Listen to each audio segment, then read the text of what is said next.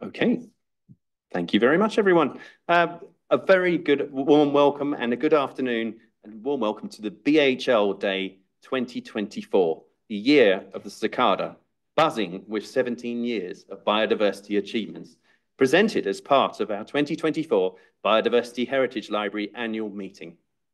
I am David Iggulden, Chair of the BHL Executive Committee, and it's my pleasure to welcome you today on behalf of us all at Biodiversity Heritage Library.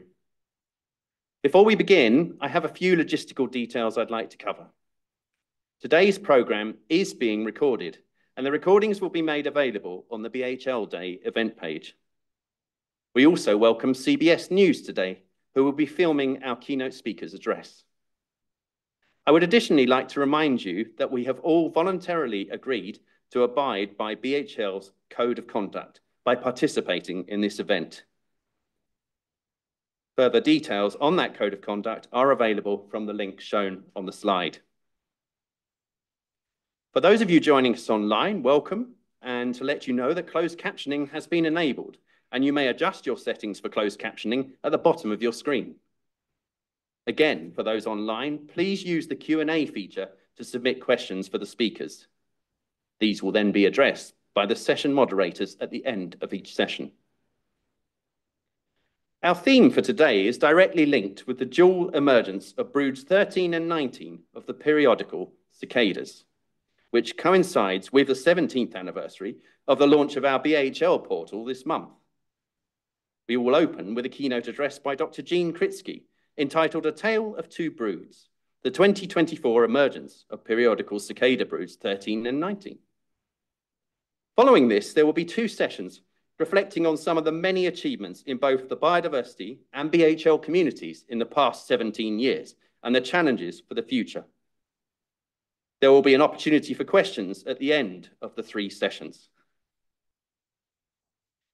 At this time, it is my great pleasure to introduce our keynote speaker, Dr. Kritsky. Jean is Professor Emeritus of Biology at the Mount St. Joseph University in Cincinnati, and also Adjunct Curator of Entomology at Cincinnati Museum Center. He has been teaching at the college level now for over 47 years, lecturing on various subjects, including entomology, evolution, zoology, and the history of science. Jean was named a Fellow of the American Association for the Advancement of Science in 1996, and a Fellow of the Entomological Society of America in 2019. He has published over 260 papers and 10 books, including 4 on periodical cicadas. Thank you for joining us today, Jean, to share A Tale of Two Broods, the 2024 emergence of periodical cicada broods 13 and 19. Thank you.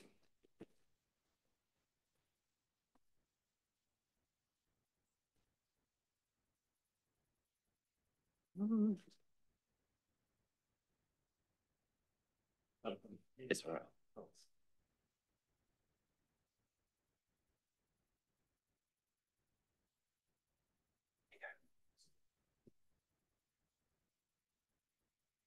Good afternoon. I always loved the Field Museum. Part of my PhD work was done here with the great Hank Dybus, curator of insects. Hank was one of the kindest people I've ever met in my life.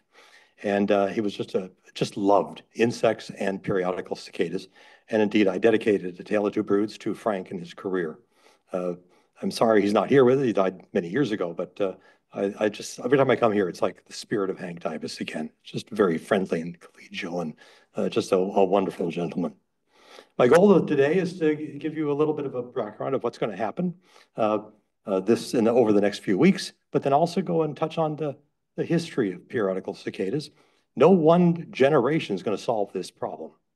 And I want to introduce you to some of the strange people who've been involved with this, and even issue a challenge to help me on some of these projects. And then talk a little bit about periodical cicadas and their influence on climate change. And so with that, let's start. This year, 2024, is a dual emergence year between Broods 13 and Brood 19, excuse me. To make it more confusing, Brood 13 is a 17-year cicada, and Brood 19 is a 13-year cicada. Now, these numbering systems were started by a gentleman I'll introduce you to in a little bit, but basically a brood is a year class. And there was a lot of confusion about periodical cicadas back in the 1880s and 90s because there were several competing mechanisms to name them and number them. So finally, in 1893, Charles Marlett decided to put an end to this confusion. And he said, all right, every 17-year cicada that emerges in 1893, that's going to be brood 1. Every 17-year cicada that emerged in 1894, that's brood 2. And numbers 1 through 17 are reserved for 17-year cicadas. For every 13-year cicada that emerged in 1893, that's brood 18. And numbers 18 through 30 are placeholders for the 13-year cicadas. Once that was done, we were able to easily map and actually see where these patterns were emerging that were making a lot of confusion. For example, in Cincinnati, we had 2 distinct broods, brood 10 and 14 as they're numbered now, but they came out 4 years apart. And so we'd have cicadas, but they came out 13 years earlier. Then they came out 4 years later, and then 13 years again. How do you make sense of this? So careful mapping and using this number system helped clear up a lot of this confusion. It's possibly the only numerical system created by a government bureaucrat that's still valuable today. Because if I say brood 13, you know immediately that is a 17-year cicada. If I say brood 19, you know that's a 13-year cicada. So already there's inherent information involved. What you're seeing here is the distribution of brood 13 on the left and brood 19 on the right. Now, what's this? These dual emergences are not necessarily rare. After we did this numbering change in 1893, we've now established there are 12 distinct broods of 17-year cicadas and 3 distinct broods of 13-year cicadas. Well, 12 times 3 is 36. So over a 200-year period, you can have over 30 of these dual emergences. Most times, they're miles and miles apart. This year, there's a contact point. And that's created this media feeding frenzy that we're going to see a cicada-geddon. We're going to see double the numbers. The problem with that is the 2 broods are at the extreme southern end of brood 13, at the extreme northern end of brood 19, where the numbers aren't that great. But let's make it a little worse. You can't tell the broods apart. You can be in the middle of a lot of cicadas, and you won't know which one's brood 13 or 19. So we're not expecting as many as the media thought, as the internet thought. I shouldn't say the media. The media's been pretty good about this. But it's not going to be what people are thinking. The only way we're going to know for sure if they overlap is to get a really good map this year using Cicada Safari and iNaturalist, and then come back 13 years from now and see where did brood 19 cicadas emerge, and 4 years later to see where did brood 13 cicadas emerge. And then we'll know they were together. Now, I did some work with Monty Lloyd from the University of Chicago in 1998, and we did find trees that had healed egg damages from both broods in the same tree. So no, they could overlap a little. That's all we know. But what's interesting this year is they are going to be seeing so all 7 species of periodical cicadas will be emerging. There are 3 different species of 17-year cicadas and 4 13-year cicadas, and they fall into 3 species groups. As you can see on the 3 17-year cicadas, Septendecim, the one on the far left, is larger and has these broad orange bands on the underside of the abdomen. Cassini is smaller and has no coloration on the underside of the abdomen. And Septendecula has pencil-thin mustache lines on the abdominal segments. And that's it. You look at the next slide over, you'll see there's 4 species, and what we have are 2 of the decim species group. Magicicada neotridecim is on the far left of the 13-year chart. Tridecim is next.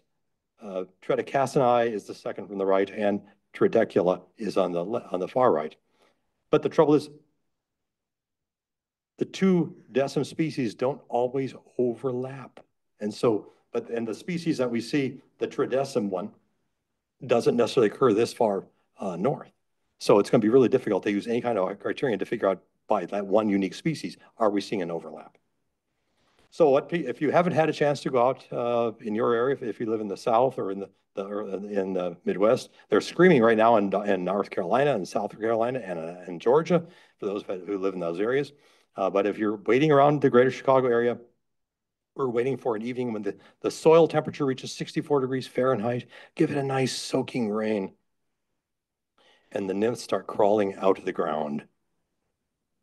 They start crawling up a vertical surface, as you see on the upper left. They lock their little tarsal claws in there, and then they start pulsing. Then in the back, in the middle, top middle, their nymphal skin starts to split. It's a white adult inside. It wriggles out of that nymphal skin, pulling itself out, hanging almost upside down like you see in the middle left photograph. Sits there for a few minutes, slowly wriggles its abdomen free. And you'll notice these little white filaments that you see coming out of around the cicada. Those are its tracheal tubes from its nymphal stage being pulled out of the adult. If you thought puberty was bad, they finally free the abdomen. As you can see on the lowest far left, the wings are all shriveled, and it starts to pump fluid through the wings to expand them. And eventually you'll see, as you see from the right, bottom right, a typical cicada appearing, except it's all white. So it's expanded its wings. The wings are held tent-like, but it hasn't hardened and sclerotized. So that takes several more minutes. Up from the very top first image to the bottom, the bottom row, second from the right, that takes about 90 minutes. Turning completely black takes another 90 minutes. So if you have the joy of experiencing this, you've got to be outside. It's this happening at night. You've got a flashlight, limited peripheral vision, and you watch this thing slowly happening. It's like having a David Attenborough special in your backyard. If you have a chance to see this and you've got kids, get them out there. Make them wait to watch this. Periodical cicadas are the gateway drugs to natural history. After they've emerged and darkened like that, they climb up to the tops of the trees, and it takes 5 more days to continue to mature and harden the exoskeleton before they start singing. And more will come out each day, hundreds. Hank Dybus did a census here in Chicago by counting the emergence holes, and he found that under every acre, this is per acre under trees, not in like open fields, acreage under tree, they were emerging at a rate of 1.5 million per acre. Now, they're not in greater Cincinnati. I've measured these in suburbs of Cincinnati, and it wasn't as much. It was 750,000. But that's still a lot of bugs, no matter how you want to look at it. After 5 days, they start to sing, and they use this little structure behind the wings. So you see, I'm holding here and pull back the wing. That white structure is the timbal. It's membranous, but it's lined with chitinous rods that as muscles pull it in, it makes a clicking sound. It does it several times a second. The abdomen is nearly hollow, is a resonating chamber, and that makes the call. The females don't have timbals. Instead, they respond by flicking their wings at a particular point in the mating call. After the male call, males gather in chorusing centers in trees, and they are screaming. As male rays fly in, female flies in, she hears a male call, she flicks her wings. If she turns and faces him, he'll walk forward, do another mating call, and so on. Mating can ensue. But sometimes the second male nearby might start singing towards the end of the first male's call, so she doesn't flick her wings at the right time for the first male, but for the second. So there's some things. If you have experience of these emergences, the loudness, which extends up to 96 decibels, that's louder than just flying into a hair. It'll be like 90 some decibels, and then it drops down to like 82, and then gets that. For males who've been unsuccessful after 2 or 3 times, they'll fly to another tree.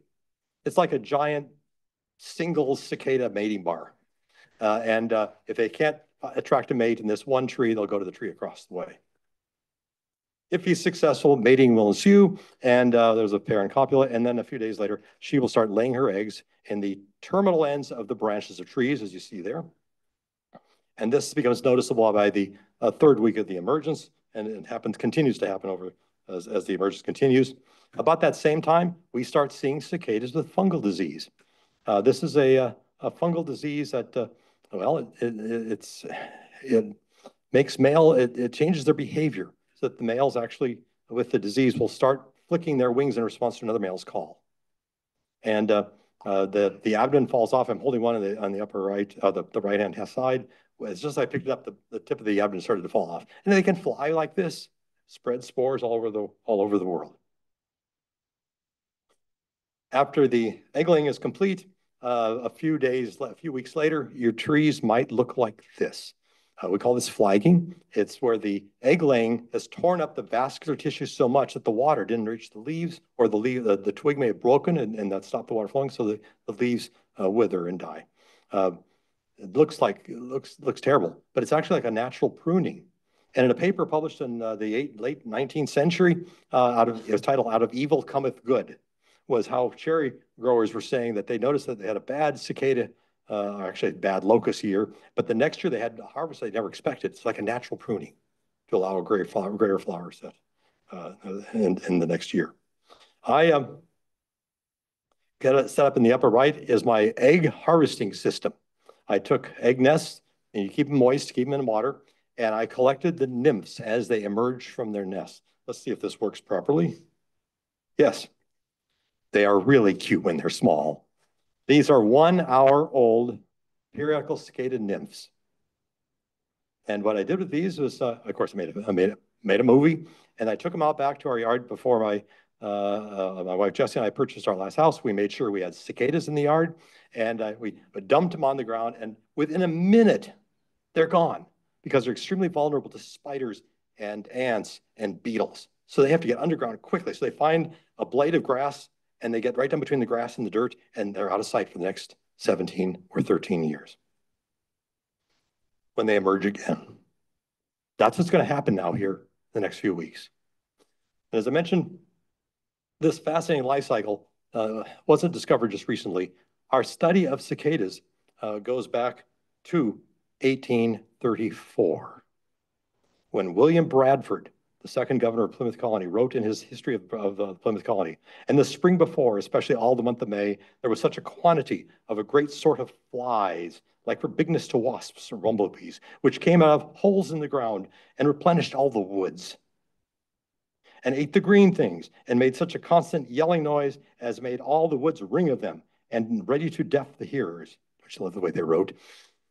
They have not been by the English heard or seen before or since, but the Indians told them that sickness would follow, and so it did in June, July, and on the chief heat of summer.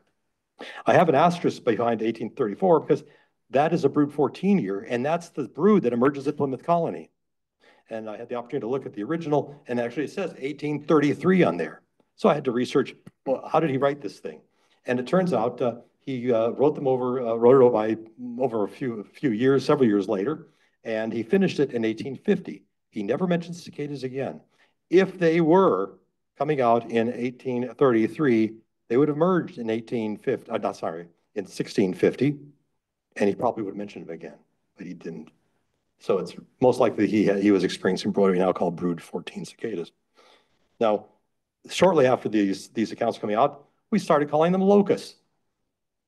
1834, big flies for the bigness to wasps.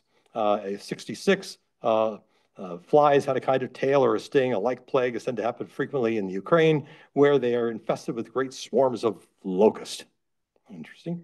1675, great swarms of strange flies. Finally, in 1705, the Virginia Rebellion, Matthews wrote, swarms of flies emerged.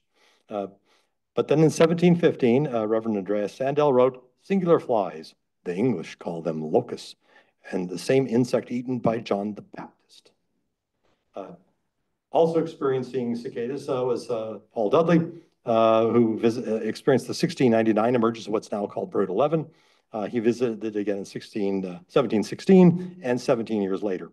And he wrote this, he started researching this, and he wrote in his unpublished manuscript, locus is Latin for lobster, but he crossed it out.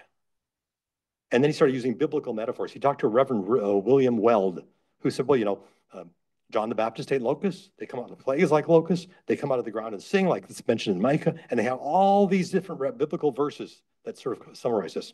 So Dudley wrote this up and sent this to the Royal Society. And they read his paper, but they didn't publish it because they got into a big discussion. Dudley had confused locusts for cicadas. So they wrote him. He said, I have it from Reverend Weld. These are locusts. So the Royal Society arranged for an Egyptian locust to be mailed from Cairo to Boston. In 1735, it got there. And Dudley writes back saying, yes, this stuff, I have made this mistake, but I'm sure you won't, I'm sure you won't forgive my error, but no matter what we say, the common people will call them locusts going forward. And they did for another 2 centuries. And then Linnaeus's protege, Perical, wrote, by the Englishmen here, they've gotten the name called locusts. By the Swedes living here, they've gotten the name grasshoppers. And in Latin, they could be called cicada. And that's our early history of this terminology.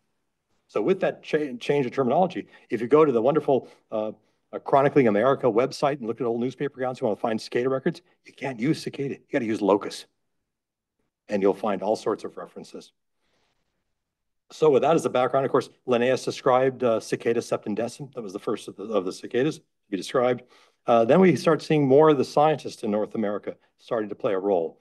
And indeed, Nathaniel Potter, who's pictured on the far left, physician, actually experienced the 1763, 1800, 1783, 1800, 1817, and 1834, always with the intent to write something up on the locusts, but was too busy with the practice to do so. So he finally decided to do it in 1834. He enlisted the help of Gideon B. Smith, who you see pictured next to him. And Smith was another physician who also had experience with newspapers. And he was an assistant to Skinner in an agricultural newspaper. And together, although it's under Potter's name, they published the 17-year locust, the first standalone publication on cicadas with the first color plate, which you see here in the illustration. And Potter dies in 1843, and Smith takes over, and he starts crowdsourcing cicadas. He's writing articles, the newspapers. I'm expecting the locust to come out in Mississippi this year. I'd appreciate if your readers send me notice. And they did. In 1858, he was so concerned about wanting to prove 13-year cicadas, he offered to return people's stamps to them if they wrote them. And by the time he died in 1867, he had documented the existence of all the known broods of cicadas. So that's our foundation. A little local note.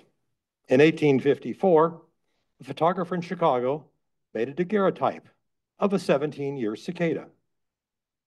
This cicada is the great-great-great-great-great-great-grandfather of the cicadas emerging now.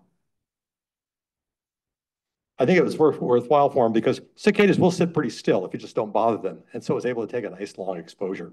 But this may be among, I'm not sure, maybe somebody can verify this, if this is the oldest known photograph of an insect. So moving from Smith, we can move on to Benjamin D. Walsh and Charles Valentine Riley. Walsh was a classmate of Darwin's at Christ and Cambridge. He eventually emigrated to Rock Island, Illinois. He became what we now call the state entomologist, working with what's now the Natural History Survey. And he also was the editor, one of the 2 editors of American Entomologist. And Riley, who is a gifted artist and also an entomologist in Chicago, joined him in that effort. And in 1868, they were getting letters from people about 13-year cicadas. And so Walsh wrote Darwin. And this is the front page of the letter. My dear sir, I do not at all, this is what Darwin wrote back, I do not at all know what to think of the extraordinary cases of the cicadas. Asa Gray and Dr. Hooker were staying here, and I told them of the facts. It turns out what Darwin expressed was he didn't think that the 13 and 17-year forms should be separated as different species unless some other mechanism could be found for the separation. And so that's what's going on since. But even Darwin was concerned about these things. Moving into the beginning of the 20th century, here's Marlott, who invented the brood counting system, and his famous book, The Periodical Cicada. And if you go to the BHL link from Cicada Safari, there's a wonderful page with all sorts of antiquary papers and books on cicadas to read.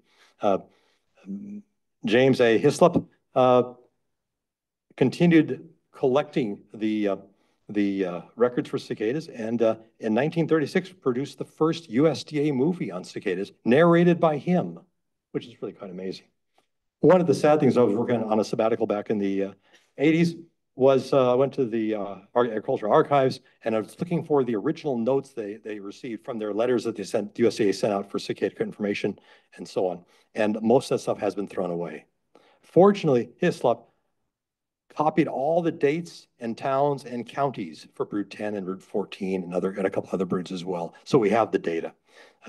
Also in the archives, it turns out Marlott had a copy of Gideon Smith's unpublished manuscript. I have been looking for that for 40 years. He had a copy. Riley had a copy. It might have been the same one that Marlott had.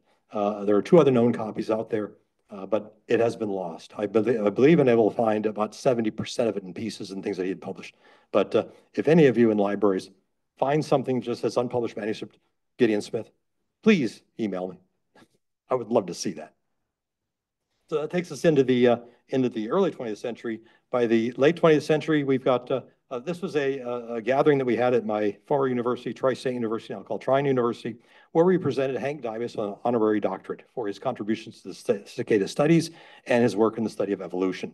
And I'm on the far left. Frank Young, my undergraduate advisor, is next to me. Chris Simon, who is still very active in the field, is next to him. Hank is in the middle. Then there's Tom Moore, retired from the University of Michigan.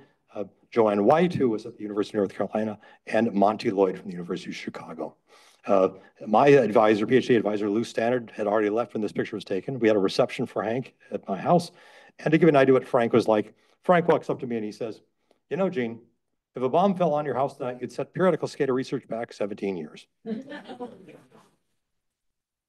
But Stannard published the Periodical Cicadas of Illinois, and it's that map that you see here on this slide that's creating a lot of the buzz this year. That contact between Brood 13 and Brood 19 in the center part of the state. And that was one of his contributions when he published the Periodical Cicadas of Illinois from the Natural History Survey. It's available as a PDF, so if you go to the survey, you can register your name and download this, and it's a fabulous read. That's taking us to the end of the 20th century. If we move forward to the 21st century, Chris Simon is still active as I am. John Cooley, who, along with Dave Marshall, published the species description of Neotrodecim, great discovery. Jesse Smith, who's coordinating the project for iNaturals for this year's cicada emergence and did it as well for Brood 10. Those individuals plus 225,000 people who've downloaded my Cicada Safari app are helping us get really good, detailed maps of where the periodical cicadas are. It's an EF. How many of you have Cicada Safari? A lot of you don't. It's free. All you need is your email, because if you find a cicada population that I don't expect is where it should be, I'll email you to verify it to make sure we get good data. Darwin wrote to a man by the name of Smith that accuracy is the highest merit in natural history and the hardest merit to attain. And one of the things about all these old cicada records is they're just names and papers. We don't know if they really were looking at periodical cicadas. We now have photograph vouchers. And for Brood 10, we received 561,000 photographs of periodical cicadas. By taking the GPS data and saying, well, let's make them at least a football field apart, it was still 61,000 records. So we're getting validated records, photo vouchers with longitude, latitude, date, time in the metadata. It's a much more robust system that we're getting and succeeding in. So I'd like to thank all of our partners, as which BHL is a member, as we help continue this work this year. The last topic I want to touch on is cicadas as bugs of climate. Periodical cicadas evolved because of the Ice Age. And let's face it, the Ice Age is climate change. And the model we're working on right now is as the gradual cooling was occurring before the last ice sheet reached its maximum. That's selected for longer life cycles. As the ice sheet started to retreat, selection then favored synchronous species emergences to get those numbers up, and then to stop hybridization between multiple broods. That might come a year earlier or really late. There was a selection favoring prime number life cycles to stop that, to further enhance and increase the number of individuals coming out with a single emergence. And as you can see from the glacial maximum on the left, the 17-year cicadas have invaded those areas. So in the last 20,000 years, since the ice sheets retreated, Broods 13, 10, parts of 14, 5, 8, and Brood 2 have all moved into these glaciated areas. So the Ice Age why we have periodical cicadas. They are bugs of climate.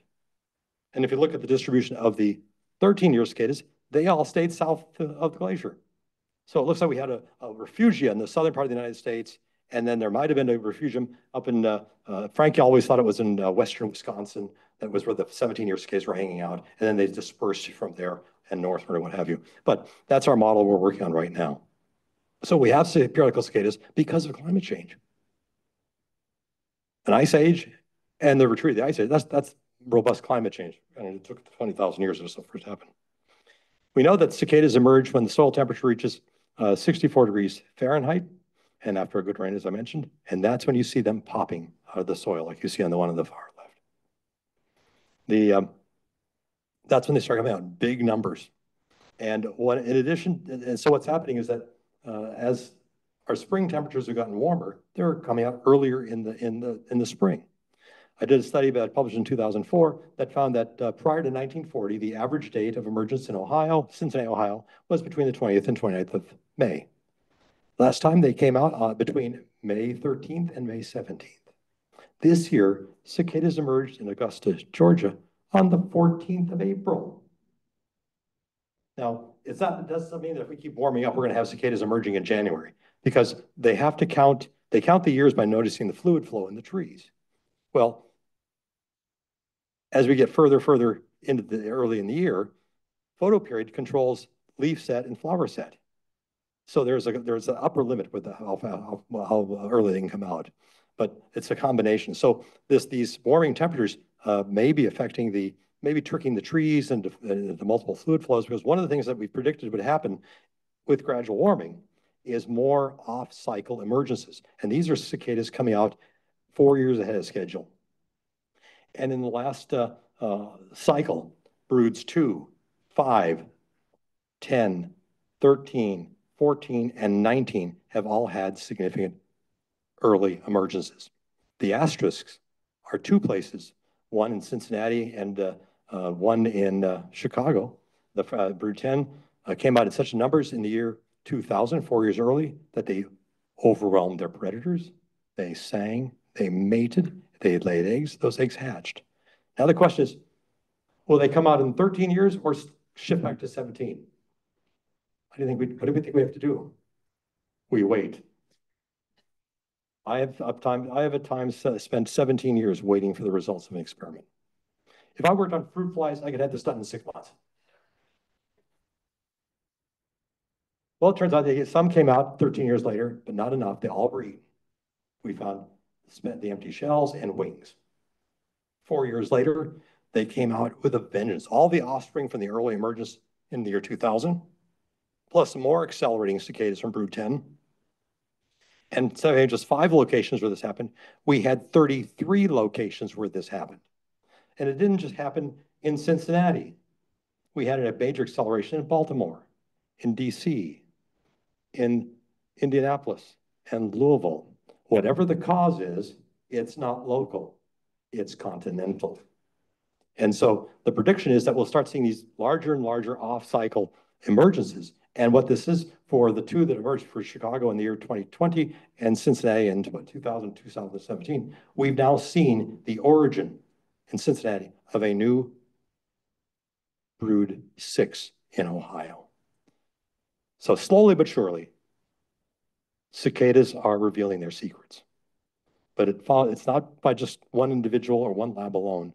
It requires centuries of work by Potter, Smith, Riley, Walsh, and many others. So I don't know if I'll be around to get the final answer, but I'm going to certainly try. So what's next? Well, if you can't stay for the emergence this year, never fear. There'll be Brood 14 coming out next year, possibly at a city near you. So look for our next publication for the Ohio Biological Survey on Brood 14. And thank you very much for your attention.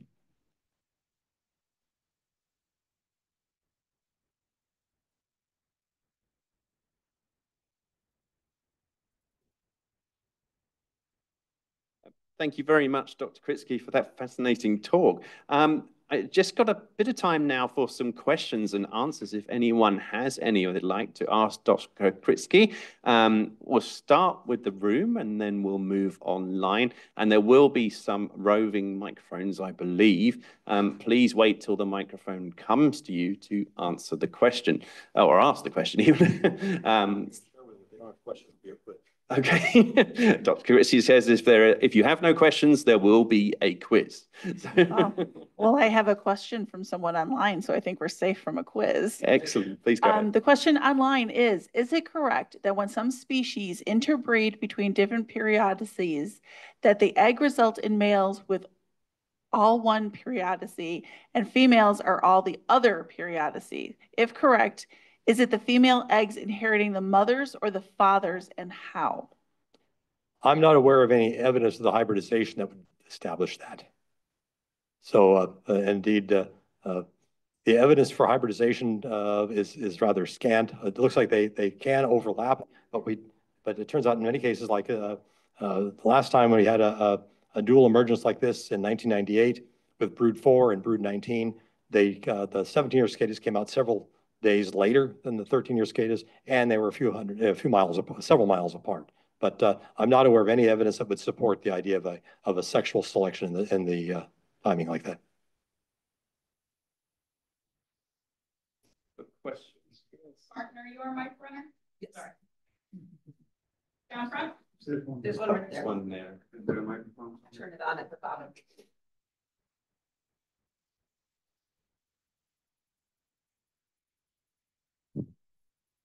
Thank you. What's known about the biological mechanism that leads to the clock that allows them to emerge in such a prolonged period of time? That's a great question. We know they count the years by detecting fluid flow in trees. So in the eggs hatch in the summer. For the first few weeks, they're feeding on grass roots, and they go down to about 8 to 10 inches below the surface by New Year's Day. And they'll be able to detect on the trees of which the roots they're sucking upon the fluid flow for the next year's leaf set. And that's how they mark the year. What we still don't have a good handle on or even know is how they remember what year it is. That's still a mystery of biology. It's one of the things that we'd like to know. There are experiments going on to look at this.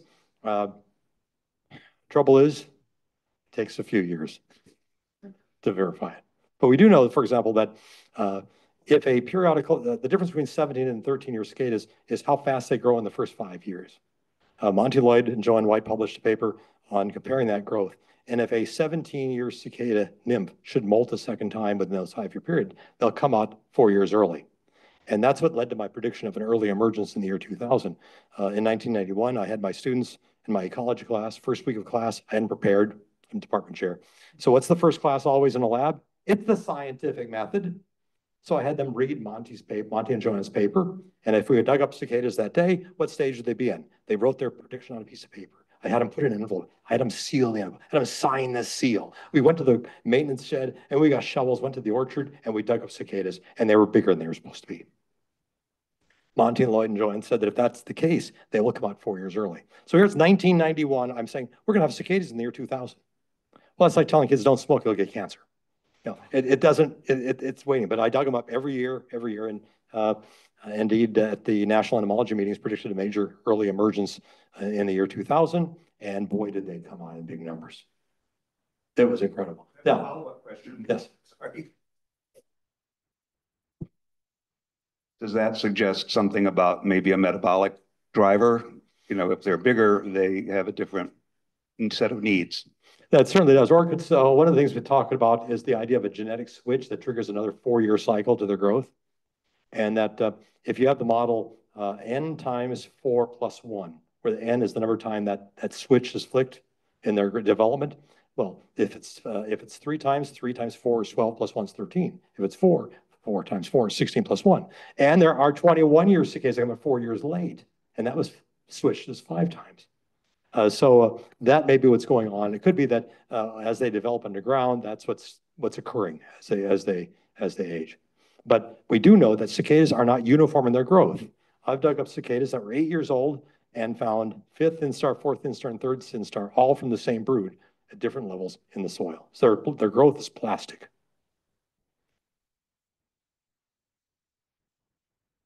Thank you so much for your talk. How would you study and how do you know, for example, that they're 8 years old underground? And how would you find out, or what do we know about how much nymphs, how active they are, like how much they move within the soil, how far they may move from the tree under which they first dropped as a first instar? So we determine the age by what year do they emerge and lay their eggs, and that's a geographic thing. So when we want to study, let's say, cicadas from brood 10 and their growth, we go to an area where brood 10 is the only brood there, and we excavate every year and we dig. We estimate that the cicadas probably move no more than maybe a meter in that time. And if they go the wrong direction and don't find a root, they're going to die. There's a high mortality underground. If you realize it's a 50-50 sex ratio, and I had an undergraduate, we make undergraduates too, count the number of eggs in females. And we found an average of just over 500 with a range of lower 400s up to 600. But think of it. You have millions of cicadas, half of them are female, and they're going to lay 500 eggs. So the eggs are really in the trillions of eggs going into the trees. Whereas, and when we look at the number that come up of under a single tree from my census, it looked like it was about 8,000 came out of under a single tree. But we estimate almost 40,000 eggs are laid in that tree. But you dig. And they're down usually 8 to 12 inches in the early years, 4 to 8 inches later. Many of the places, the soil is just a uniform 56 degrees. These are ectothermic, so they're not tooling around. They're moving very slowly. And then can I just ask a follow-up question? With the first instars, you said they're feeding primarily on grass roots. Is there any other time when they're feeding on herbaceous, or do they switch quite consistently to woody vegetation? That's the work of Monty Lloyd, and he found grass. In fact, one of the recommendations, because in terms of if you want to stop cicadas in your yard, round up your yard after the cicada eggs or before the cicadas hatch, the eggs hatch, that'll starve them to death. But he only looked to verify the roots because that was the closest to the surface. And then they do burrow down to find trees, and it's woody plants, yes. Hi, thank you for your talk. Oh, thank you. I really found your film interesting of the nymphs.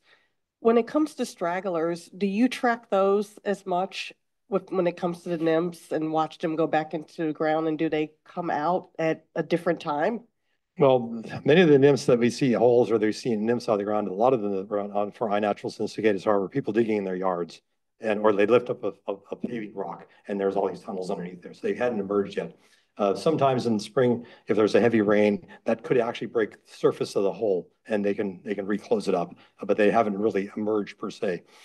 We do, for cicada safari, we do count nymphs that have emerged with red eyes, and those 2 black patches they get behind the head, that's occurring just probably maybe the day or the day before they are going to emerge. So if back in March, I was getting photographs of red-eyed nymphs all over the area where they were expected from either brood 13 or 19. But we know they would come out this year because those red eyes don't develop until November the year before. We'll have to make the next one last question, please. So. Hello, Dr. Kritsky. So first thing I noted was a quote, "Periodical cicadas are the gateway drugs to natural history," which is a good segue into the question that I have here. So I wrote out, your professor, Dr. Frank Young of Indiana University, inspired you to embark on the path of cicadas through his expertise, sense of humor, and infectious passion, as you wrote here in your book, A Tale of Two Broods. So through the endeavors such as the BHL, what steps should scientists, natural historians, and the like take to spark a wonder for and underscore the importance of studying the natural world? Just love it. I've never met a man in my life. My dad sold insurance. Insurance is like making a bet with a big corporation. I'm going to die this year, and they're saying, no, you're not. Frank was the only man I had met who clearly loved going to work every day. He often sparked his lectures with jokes. In fact, some of the fraternities at IU used to have one student would actually just record all the jokes while the others took notes for him. But now, I met Frank. He was U.S. Army Medical Reserve. This is 1972. I had long hair. I was anti-war. That didn't matter.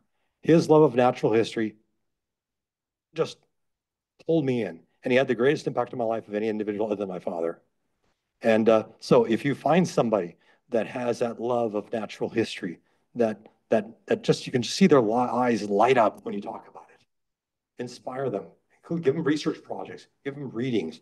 Get them in the field. When I finished my PhD, I got this call from Frank. I'm sending you 10,000 beetles. And I said, no. I said, well, you're going to a small liberal arts college at a university that has mostly engineering students. If you stop doing research, you will never do research again. So this is a project he wanted to save for his old age, but he already reached his 80s, so it beat him to it. And so I spent several years working on 4 species of inebrionids. But he was right. He instilled this idea that, you know, I found them just as fascinating. And I didn't do my PhD work on periodical cicadas. I did them on the Anicocephalidea, the most primitive living hemiptera. But again, be enthusiastic. That's what's most infectious for people who lecture in university or colleges. The kids, they'll see it. If you get your course evaluations, they'll tell you how that the lectures were captivating. Just have a lot of fun with it. It's a good career. I hope we'll stay with us many years, but given what's going on now with funding and everything else, it's probably in a little bit of danger. But that work is hopefully not done yet. So thank you very much for your attention.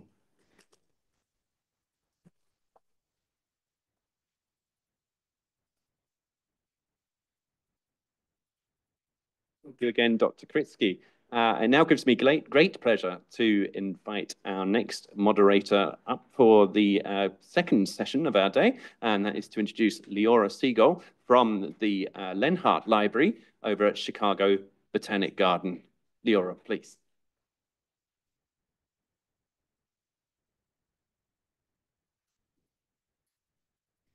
And it's my pleasure to introduce Kari Havens, who is our next speaker. Oh, I'm sorry. I should have said there will be 3 sessions, and please hold your questions to the end of the 3rd session. It's my pleasure to introduce Kari Havens, Chief Scientist and Agani Vice President of Science at the Chicago Botanic Garden.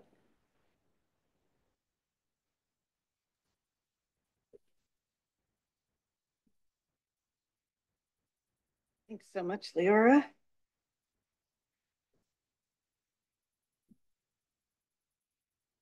End one slideshow, find mine.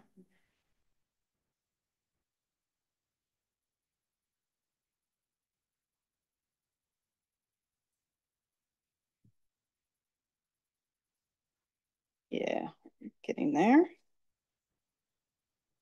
Start. Okay, ready to go.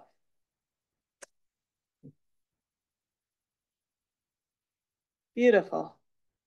Well, thank you, Leora, and all the rest of you for coming and spending a little time listening about moving to a pedigree management approach for living collections of critically rare plant species. So, you know, I'm from a botanic garden, and my role is conserving the rarest of the rare species. And, you know, for decades, there we go, we focused on seed banking plants. And that is essentially just putting their seeds dry and cold into a freezer, and there they can last decades to centuries. But not all plants make seeds that can withstand that treatment. And so I want to talk to you a little bit about how we're adapting some zoo approaches for plants. So imagine, if you will, for a moment, if every wild and critically endangered plant had a linked plan that conserved it both ex situ and in situ, that the collections of these critically rare or extinct in the wild species were informed based on genetics and not haphazard, that there was a species champion for each of these rare taxa, and that captive breeding programs actually supported the reintroduction of these species to the wild. This is something zoos have been doing for decades. So I have a picture of an adorable little black-footed ferret there, extinct in the wild, or formerly extinct in the wild. The last 16 living individuals were brought into ex situ collections. Now there's about 300 ex situ and 300 reintroduced. Brighamia insignis is a very similar case study. It's a plant extinct in the wild. There are about 300 ex situ, and we have started a captive breeding program for that species, planned with the software from zoos. And so this is really important for the species we call exceptional. We estimate that anywhere from 30 to 40% of plant species either don't make a lot of seeds or make seeds that can't withstand drying and freezing. So we have to maintain these species as living collections in gardens or in cryopreservation or tissue culture collections. And these aren't just some oddball taxa. They're things that many of us care about, including oaks and palms, the corpse flower that some of you may have seen bloom, avocados, chocolate. We want to make sure that those don't go extinct. So when we're managing living collections, we have to think about all the risks that those living individuals face that are different than if we were to just put those seeds in the freezer and put them into suspended animation and let them wait for the day that we bring them back to life. So for living collections, those species can hybridize, they can lose genetic diversity through genetic drift, selection or adaptation to cultivated conditions. They can get sick, they can fail to reproduce, and they can die. But zoos have been doing this, as I mentioned, for decades. And what they do that has really shifted how botanic gardens are thinking about their rare species is they manage all individuals of a particular species as a meta-collection, a worldwide collection. So, previous to this, botanic gardens, a certain garden would be responsible for a species. They'd bring in, 20, 50 trees. They would let them grow in their collection, but they weren't really thinking about what other gardens had those trees and should we be doing crosses between gardens to maintain genetic diversity. We didn't have a stud book, and zoos use stud books to track the pedigrees of all the animals in their collection. We didn't have population management software, but now we do. So zoos use something called PMX, which is a population management software. And it relies on either genetic data from doing DNA fingerprinting or pedigrees to look at how closely related individuals are and decide who is the optimum mate for a particular animal. This slows the loss of genetic diversity in the collection and prevents inbreeding. So inbreeding is just as bad for plants as it is for animals, including humans. And so we need to put methods into place to avoid inbreeding in our collections. So this is our poster child. This beautiful plant is Brighamia insignis, extinct in the wild, did live on the island of Kauai in Hawaii. But it is cultivated in at least 57 different botanic gardens around the world. And it is what we call recalcitrant. Its seeds can't really be dried and frozen. They won't last more than a few years. It's also quite short-lived as an individual in a collection. Plants typically live about 20 years before they die. The main collection of this species was at National Tropical Botanic Garden on Kauai. And it had become so inbred there that it could no longer make pollen, and it was effectively sterile. And so we decided to see what was left around the world.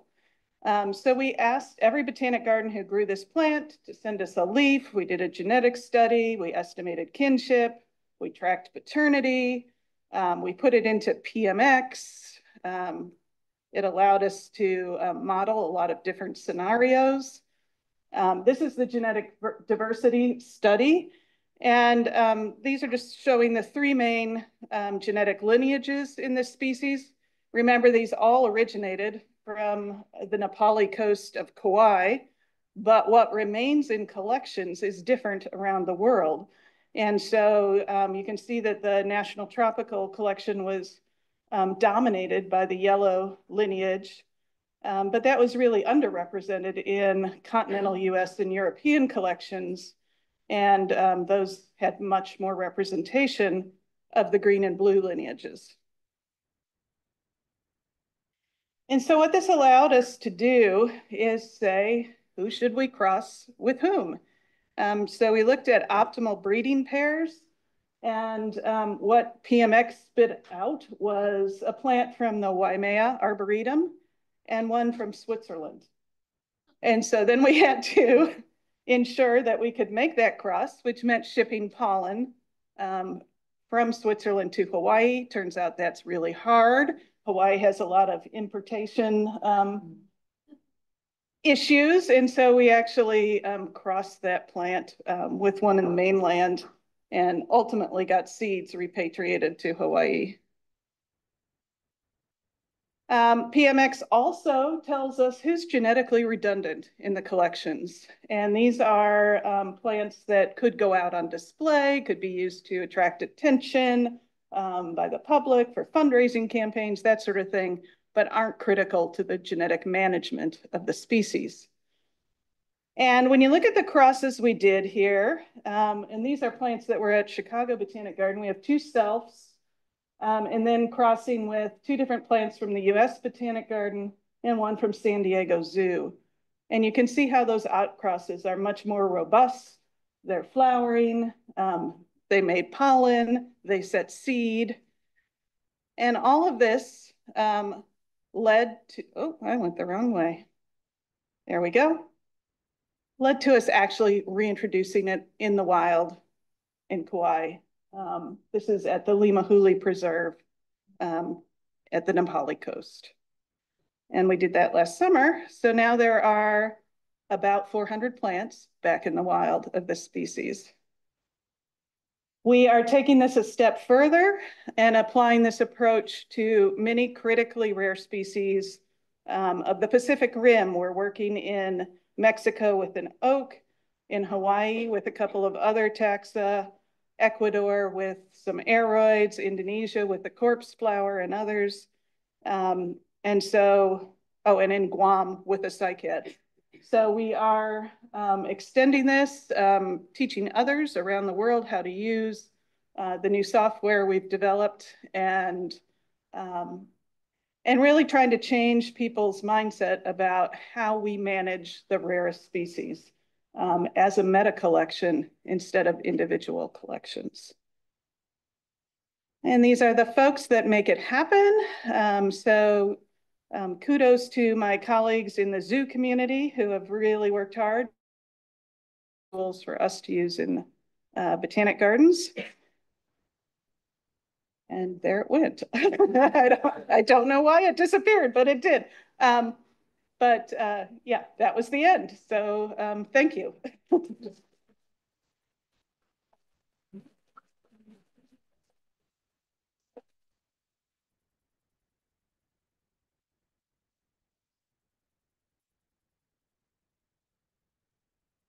Thank you. Our next speakers are Dima Mozzherin and Jeff Ower, both from the University of Illinois at Urbana-Champaign and Global Names Architecture.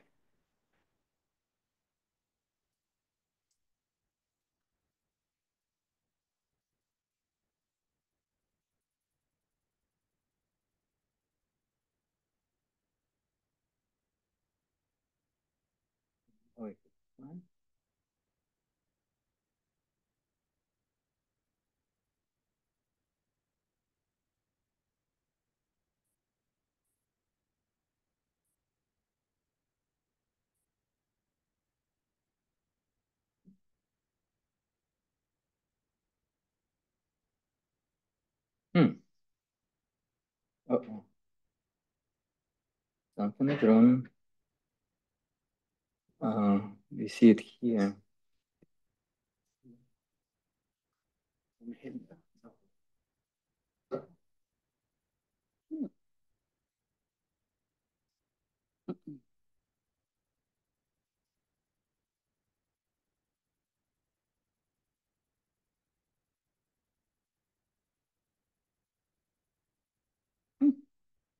Just a moment. And the field logo back up.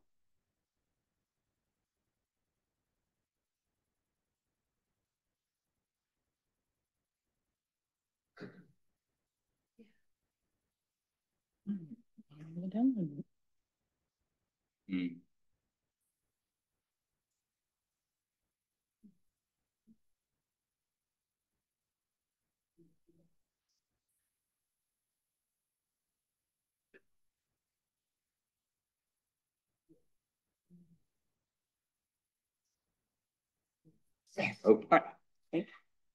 So what I'm going to talk about is one specific part of, I'm sorry, about one specific part of BHL, Biodiversity Heritage Library. If you can imagine a gigantic book with 60 million pages, that will be BHL, and at the very end, there is an index of scientific names. So you find name that you're interested in, and it will tell you where to find this name in this gigantic 60 million pages book. So this is our adventure, how we worked on creating this index. My name is Dima Mozzherin. For a while, I was a wildlife photographer, and later I decided to switch to programming, but also with biodiversity. In 2008, almost when BHL appeared, so BHL was 1 year older, there was a group of people who decided that it is very important to have a way how we can connect scientific names to known information in the world. You have a name, and this name moves you to information about this particular species. I started to work on this project, Global Names Architecture, and BHL was a natural way to implement this kind of approach, where we have a name, and this name leads to information. We used existing projects. Patrick Leary made Taxon Finder. Lakshmi Akela made Neti, and I, together with David Shorthouse, made a program that combined them all together. And for 45 days on these expensive servers, we were calculating index for scientific names. And we did succeed. We did have index for BHL, but the minute we finished, it got fossilized. People would come to us and say, "This is wrong. This is wrong."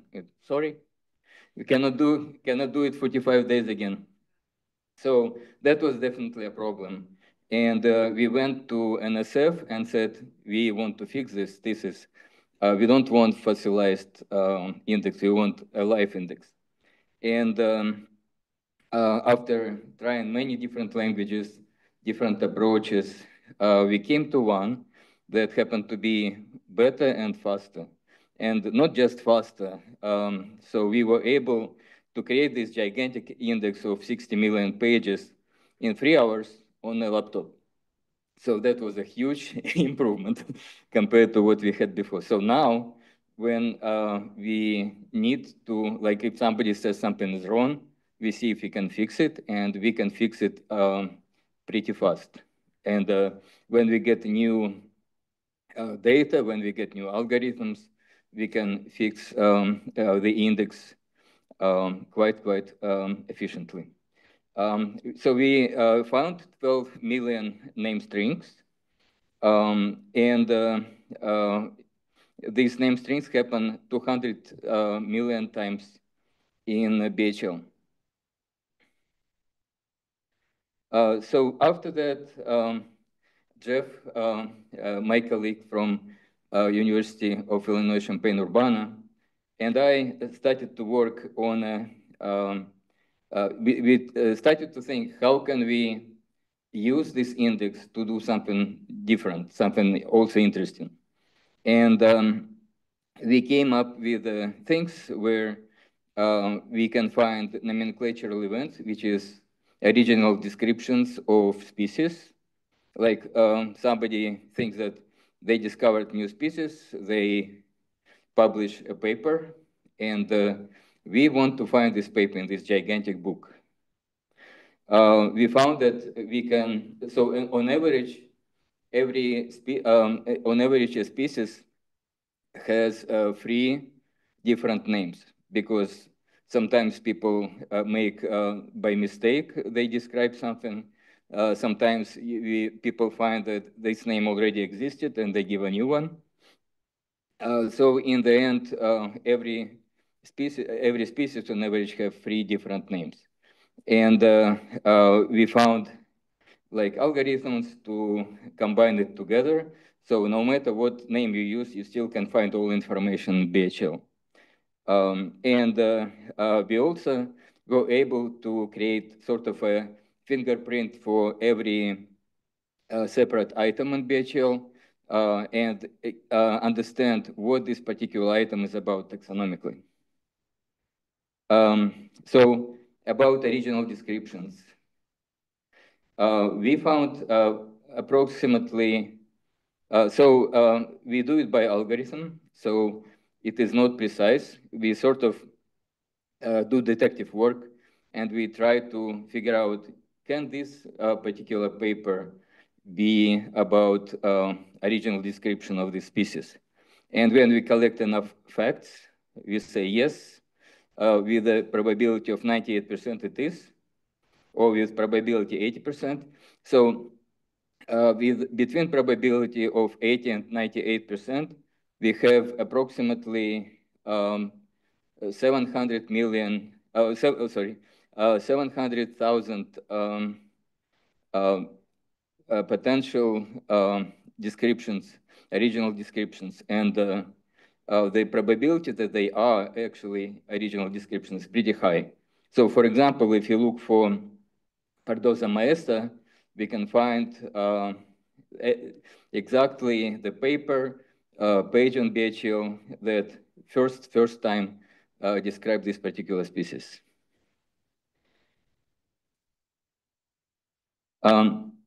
Another thing we can do is to create sort of a profile of the whole library, of the whole big book of 60 million names. We can find what people like to study, what people do not like to study.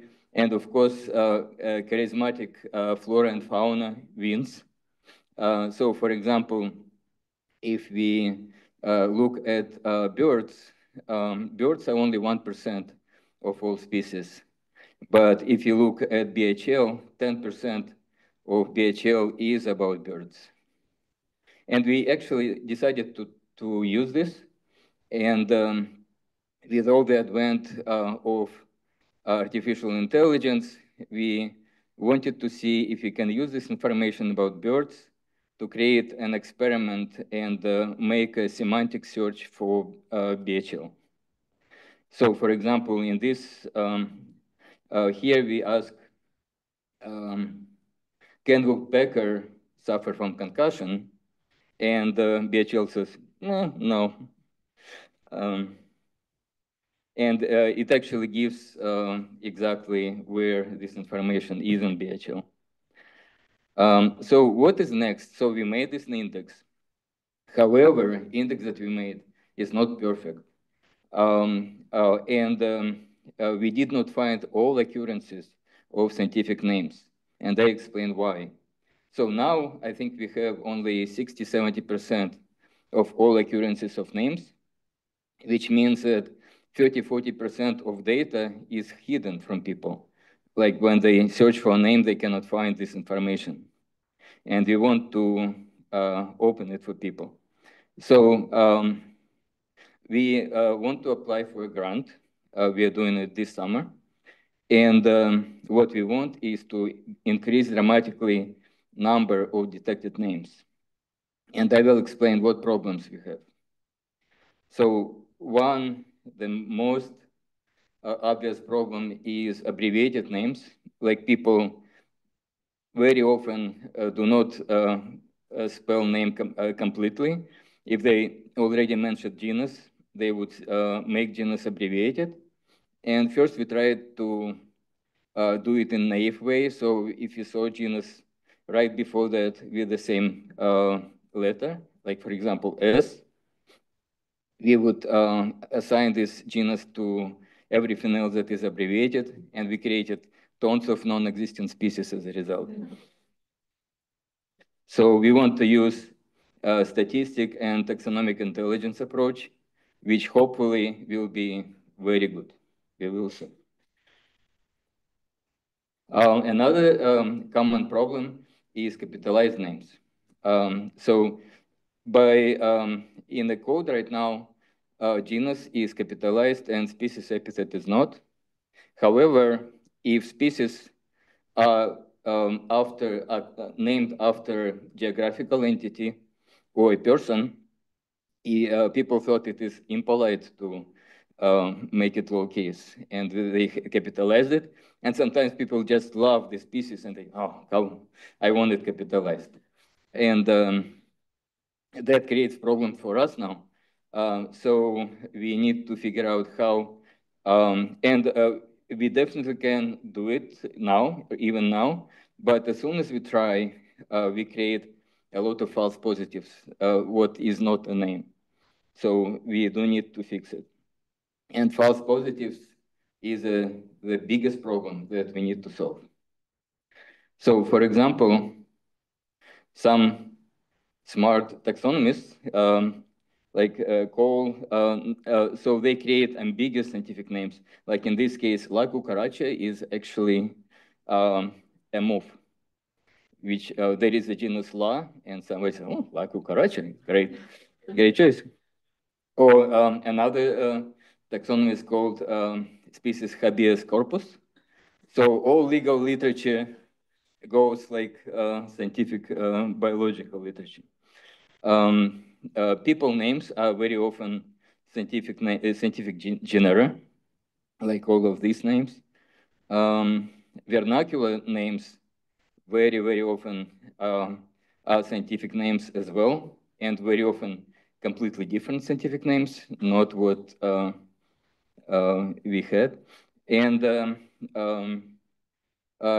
optical character recognition, so when people scan literature to put it in BHL, like you can see, sometimes even human cannot read what, because, books get old, they got damaged by water, by, different things can happen. And sometimes, no matter how well you try, you cannot get good data. So we can relax our rules of finding names almost indefinitely, but if we cannot catch false positives, we will make BHL unusable. And we hope that we know how to do it. We still need to try many different ways. And most importantly, we don't want to create another fossilized name index. We want it to stay as fast as it is now. And when we solve it, if we solve it, we can add another layer to the index and use vernacular names or common names. Because right now, like for example, bear with me, right? Is it about a bear or is it not? So with the vernacular names, we have tons of problems. And if we find out how to do false positives, we will fix it. And this is it. Thank you so much. And thank you, BHL team, and Martin especially, for support and cooperation.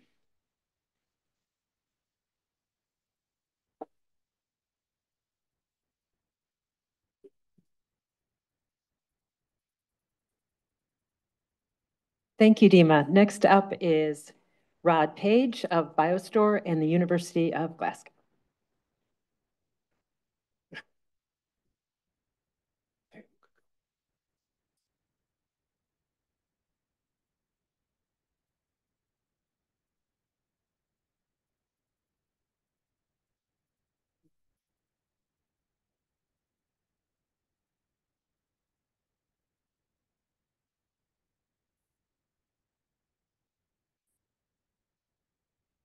Okay, I think we're good to go.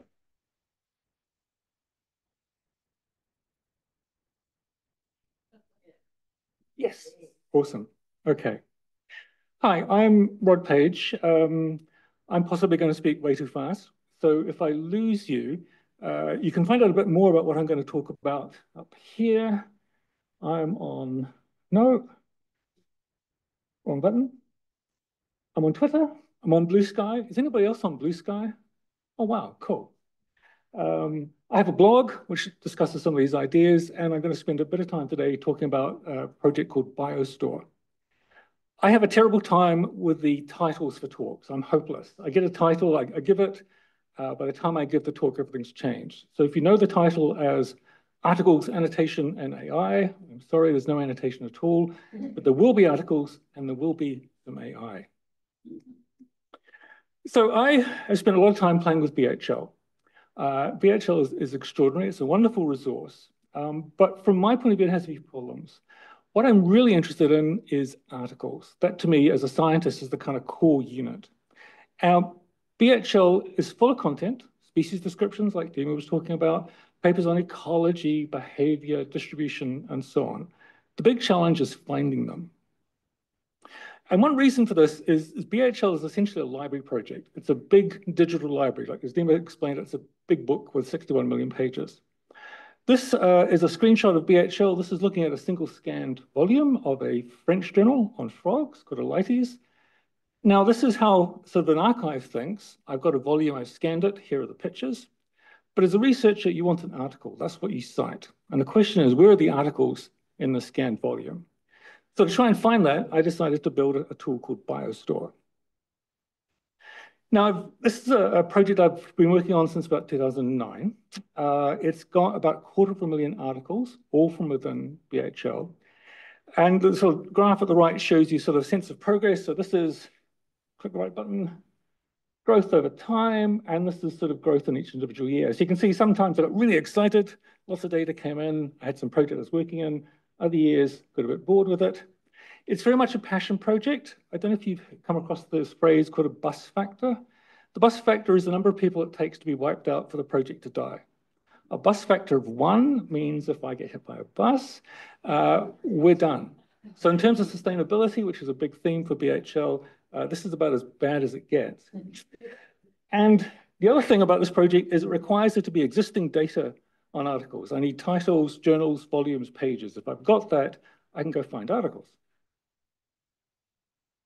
Now, those of you who are familiar with BHL may be wondering why I'm going on about there are no articles in BHL, because if you go there and click on this little tab called Table of Contents, in many cases, you will actually find articles. And the reason for that is the articles that I find in BioStore go into BHL.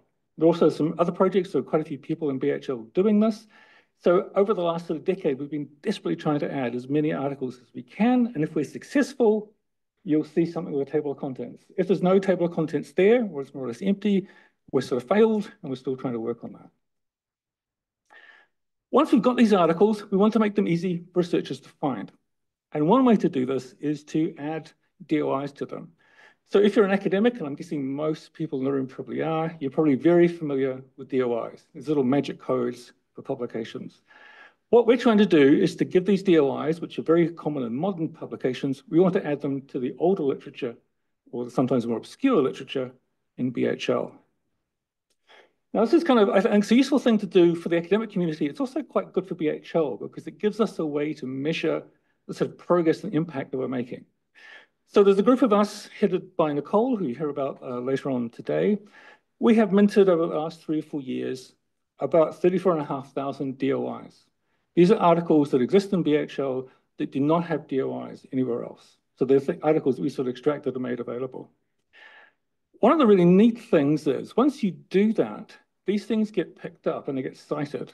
So there's a really good chance you could be reading a publication, a modern publication, and a list of references. It used to be the case if there's an obscure paper, you have to go Google it. Now there's going to be a link. In fact, there are something like 54,000 links that have been added because of this work in BHL.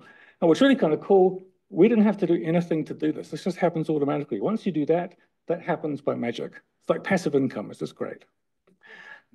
The other thing we can do is if you have DOIs that aren't, excuse me, aren't BHL DOIs, but exist for publishers, we may have a free version of that article in BHL. There's a tool called Unpaywall that basically says, here's a DOI. If it's behind a paywall, so you can't read it without getting out your credit card, we can look on the internet and find you a legal copy. So it's kind of like Sci-Hub if you're a bit of a scaredy cat. And something like nearly 42,000 articles that are otherwise behind a paywall are made freely available by BHL. So we can sort of measure the impact by having and making things accessible. Okay, so articles are wonderful. How do we get them faster? In other words, how do we sort of extract these more quickly? We've got about 250,000, actually a bit over 250,000 now. How can we improve that? So I've been really interested in exploring the possibilities of AI. Here's one really early experiment. So the idea here is we could use some tools to kind of classify a scanned image of a page. In this case, this looks like the start of a page in an article. We try and score it. This particular approach isn't terribly successful. I guess the idea here is if you looked at any paper and just sort of squinted, you could probably guess, is that the start of a paper, or is that the end of the paper, or is it the middle? This is what this is trying to do. So that was moderately successful. Mike Trinsner, I think Mike's at the Smithsonian, has come up with a nice kind of tool that enables you to classify images. Basically say, here's an image, and you ask the AI tool, I've got 3 or 4 different possibilities, pick the best one. This seems kind of fun. But the one that I've had the most success with is, of course, ChatGPT. So what you can do with ChatGPT is essentially the following. So I go and get a scanned volume in BHL. I find the table of contents. I send it off to ChatGPT, and I say, okay, from the table of contents, can you give me the titles and the pages of those articles? And I get that back, and I say, okay, I'm going to go and look in the rest of the BHL text on those pages and check that the title is actually real. And if it is actually that title, I then say, okay, ChatGPT, you told me this page is a start of an article, give me the information. And I want to do it in a way that I can read on a computer. So I get back some information in a format. This is one particular format that I use in the BioStore tool. So how does that work? So essentially, back to my French journal on frogs. This is the table of contents. On the right-hand side is the OCR text. Not too bad, doesn't have to be perfect. I send it off to ChatGPT. The little bit there in blue is what's called the prompt. So I'm basically saying, this is the table of contents. Please get me a bunch of information. The rest of it on the left is the OCR text. There are some weird characters and stuff. Doesn't really matter. ChatGPT is pretty good. And it gives me back this. And if you're a programmer, this is wonderful. Might not be terribly readable, but this is structured information which I can then go and use. And I'm off to the races. I can then go and find these blocks of text in BHL that correspond to articles. And so far, this has been pretty successful. So if you go to BHL now and look at this journal Elites, which is a fairly modern, really interesting journal on frogs, almost all the articles in there have been found using ChatGPT and have been added in the last couple of weeks. Now, there are still some other kind of obstacles. There are lots of articles that people care about that are not in BHL for all sorts of reasons. This next slide, I kind of regret making this slide. This is one of those diagrams that's going to take about half an hour to explain. But what I'm trying to capture here is, so BHL has been around for a little while. And what you're seeing here is, this is the start of BHL. This is the present day. Each one of these rows represents a major partner in BHL that's doing scanning. This is the USDA, which is about a third of BHL content. And this is COVID along here. And what you sort of see is lots of organizations joined BHL, pumped in a lot of content, and they kind of seem to like fade off dramatically. Here's the Smithsonian, doing pretty well. But most of the sort of participants in this project kind of faded away. Nicole will kill me if I don't mention BHL Australia is doing very well. There's the AMNH in New York, and hiding behind the USDA is the Paris Museum. So there is an issue here with the sort of amount of data being contributed. It seems to have kind of fallen off. And if we want all the articles be in BHL, then hopefully we need to prod some of these people. Okay, now we sort of want to finish up with what do we do with these articles? So I spent a lot of time trying to find them. And there's other things you might want to do. And we've seen, for example, Dima talking about finding names in the articles. I want to sort of finish with a slightly cautionary tale where I sort of got carried away, was very proud of myself, and then got slapped down for a very good reason. So I have a sort of running love-hate relationship with BHL in that for many people, BHL is these wonderful kind of sepia-toned images of organisms. And they look pretty, but they look old. And so what you're seeing here is an attempt to clean up an image. On the left-hand side, this is a mosquito diagram. There's lots of kind of sepia tones and sort of things going on. It's a bit hard to see. You possibly can't see it, but there are some very faint lines there, which are text from the other page you can sort of see through. On the right-hand side is the same image cleaned up. Black and white, it's clearer, we've lost the text coming through. And this image file is much, much smaller. So I'm using some techniques that Google developed for Google Books. So you go from these really big images, BHL PDFs are gigantic, to something much kind of cleaner and crisper. I was very pleased with this. I blogged about it. I've got a DOI for that blog. And I was very excited and sort of put this up. And then I got some feedback. This is Peter Utz, who is, I think he's actually a protein biochemist, and in his quote unquote spare time, runs a database on reptiles. And his response was, well, gee, I don't care what color the images are. I just want to be able to find them. And you fix that. And this seems a slightly odd comment to make in a way, because many people in the BHL community, there's this extraordinary resource for these images on Flickr, which is searchable and you can find things. Again, they are pretty, the sepia tones, the kind of old-fashioned. It's a glorious resource, but I think Peter's after much more sort of specific, scientifically useful kind of information. So to give a sense of what I think he's after, this is a little toy that I put together. It's based on sort of a similar but different project to BHL. Some of you may be aware of a project called Plazi, which is kind of a little bit like BHL, but tends to deal with, I don't want to say more recent literature, but it deals with literature that's been published, open access, as born digital, nice, clean, crisp, modern PDFs. And if you do that, you can pull out images. So what I've done here is I've combined images from this Plazi project. You can see evolutionary trees, habitats, drawings, and so on, with a classification from the Catalogue of Life. And you can basically click up and down here and view available images for any one of these species of reptiles. Now, you can do this for the Plazi database. I think it'd be awesome if we could do something similar for BHL. So we could find not just the pretty images, the glorious kind of pictures and so on, but all the diagrams, the distribution maps, evolutionary trees, specimens, habitats, diagrams of genitalia of whatever animal you're interested in, and so on. So I think that's sort of one direction we could kind of think about. Okay, now let me try and summarize this. So what's next? So I want to get many more articles. So if we think of what, 61 million pages in the BHL book, it's a roughly 10 pages per article. There are what, 6 million, give or take, articles to find. And we've got a bit over 250,000, a lot to do. So we need to scale up, 10x that thing. Now, short of, if anybody knows where to buy these, please tell me. So short of doing that, then I think we need to be a bit cleverer. I think there's a lot of potential here with AI. Both the sort of image classification, but also ChatGPT, I think is potentially really kind of useful. Maybe we can then use that to generate articles a lot more effectively. And I guess the final thing is to think about BHL is an extraordinary project that generates some really wonderful things.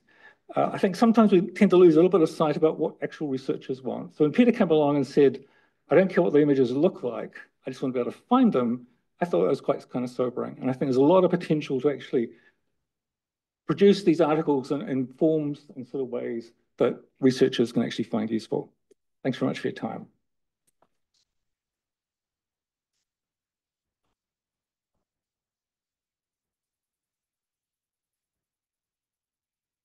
Hey, Thank you, Kay and Dima and Rod. So now we have time for questions. Martin has a microphone.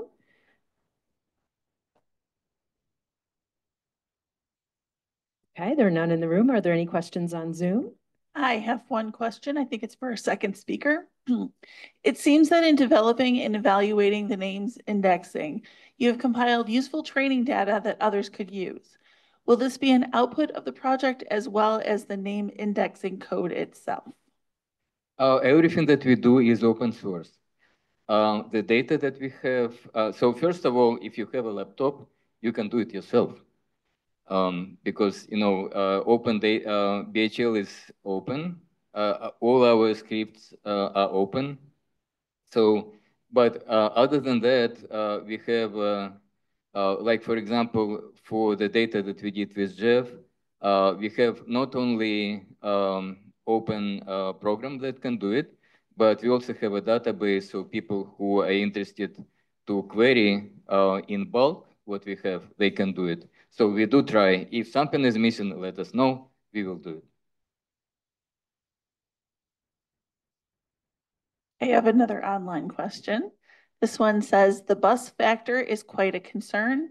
If BHL is dependent on BioStore, is there potential to open up the project and build a community of developers to take it forward? I guess the answer is I'd like to think yes. The only real impediment to that is my laziness in some respects. There's a few other things that would happen, but yes, it is a worrying dependency. Certainly going ahead for the future of BHL. Any other questions? I have a question for Kay about the plant stud book, and I was just wondering how prevalent is that in the whole botanic industry at large? It's not that prevalent yet, but there are global consortia for particular groups of species like oaks, maples, magnolias, cicadas, and we're working with them right now to start adopting the stud book for all of the taxa they manage.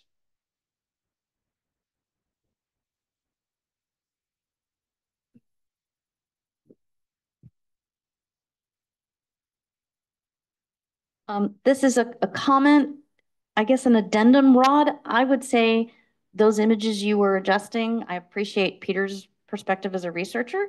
There are other constituencies and potential users of this data. And I think those ones where you've tweaked the image and removed the yellow, et cetera, have great potential for some other types of uses and perhaps also enhance discoverability once you've taken all the noise out. So I appreciate your work on that. Thank you. I have another online question. Dima mentioned that there are a large number of names in BHL that have not been found for a variety of reasons. Is there a sense of how many false positives currently exist in BHL? We try to keep it lower. So when we in doubt, we tend to not to include it into the list. So I would say current algorithm does not create many, maybe less than 1%. But we would like to create a lot of false positives in our next effort and then remove them when we go through the sort of second stage. So that's our idea. Another question came in online. What does the future of BHL look like with respect to funding or lack thereof?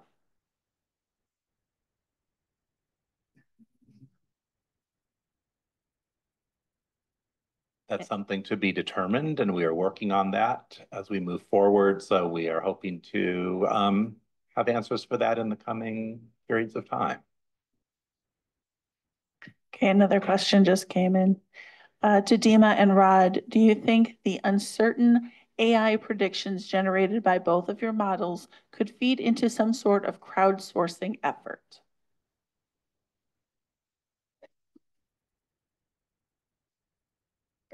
I guess obviously, inevitably, the answer is going to be yes. There's been a lot of thoughts going on about the idea of crowdsourcing bibliographic information that we could then use to feed in to find these articles. And I'm sure Dima will have comments on crowdsourcing names. I would say because of the very large volume that we work, I think the best crowdsourcing would be sort of down up, right? Something is right, something is not. Like if we will be able to get this as a crowdsourcing, it will help tremendously.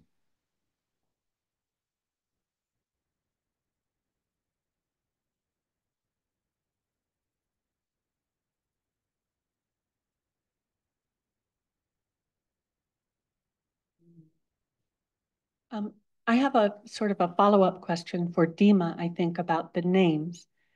You've said that there are a number of names that haven't been found for a variety of reasons, but that is for the names index. But are they not, in fact, findable by a full text search through the OCR text? So they are findable, just not through the computerized approach. So might there not, in fact, be a way to tag or otherwise identify, put in some kind of a mechanism where someone searching for a particular species and finding it through full text might add it to the index? Very, very, very good comment. I think it would be wonderful. And definitely, like when we do Elasticsearch, when we do full text, it can find something that we missed. And if somebody says, you have a name, like, so practically, it would be easy, how easy it is, right? If you need to fill out a form, if you need to log in, and so on, then number of feedback will be very small. If it is like very easy in a interface, then yes.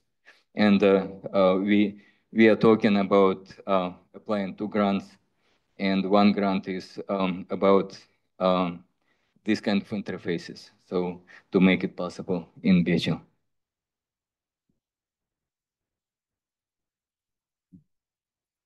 And I'd like to dream big on that, Dima, so that we can take that sort of idea moving forward and then apply the same idea to like people names and place names in the giant corpus to do the same thing. Yeah.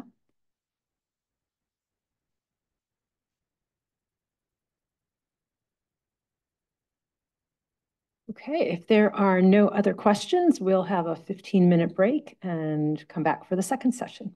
Thank you so much.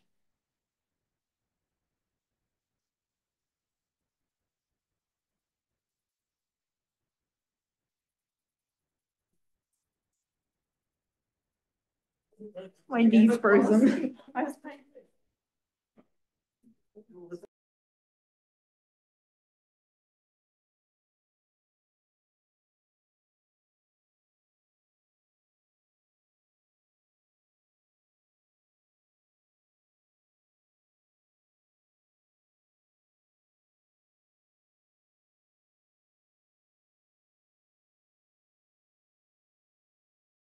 Started once again. Hope you're feeling refreshed.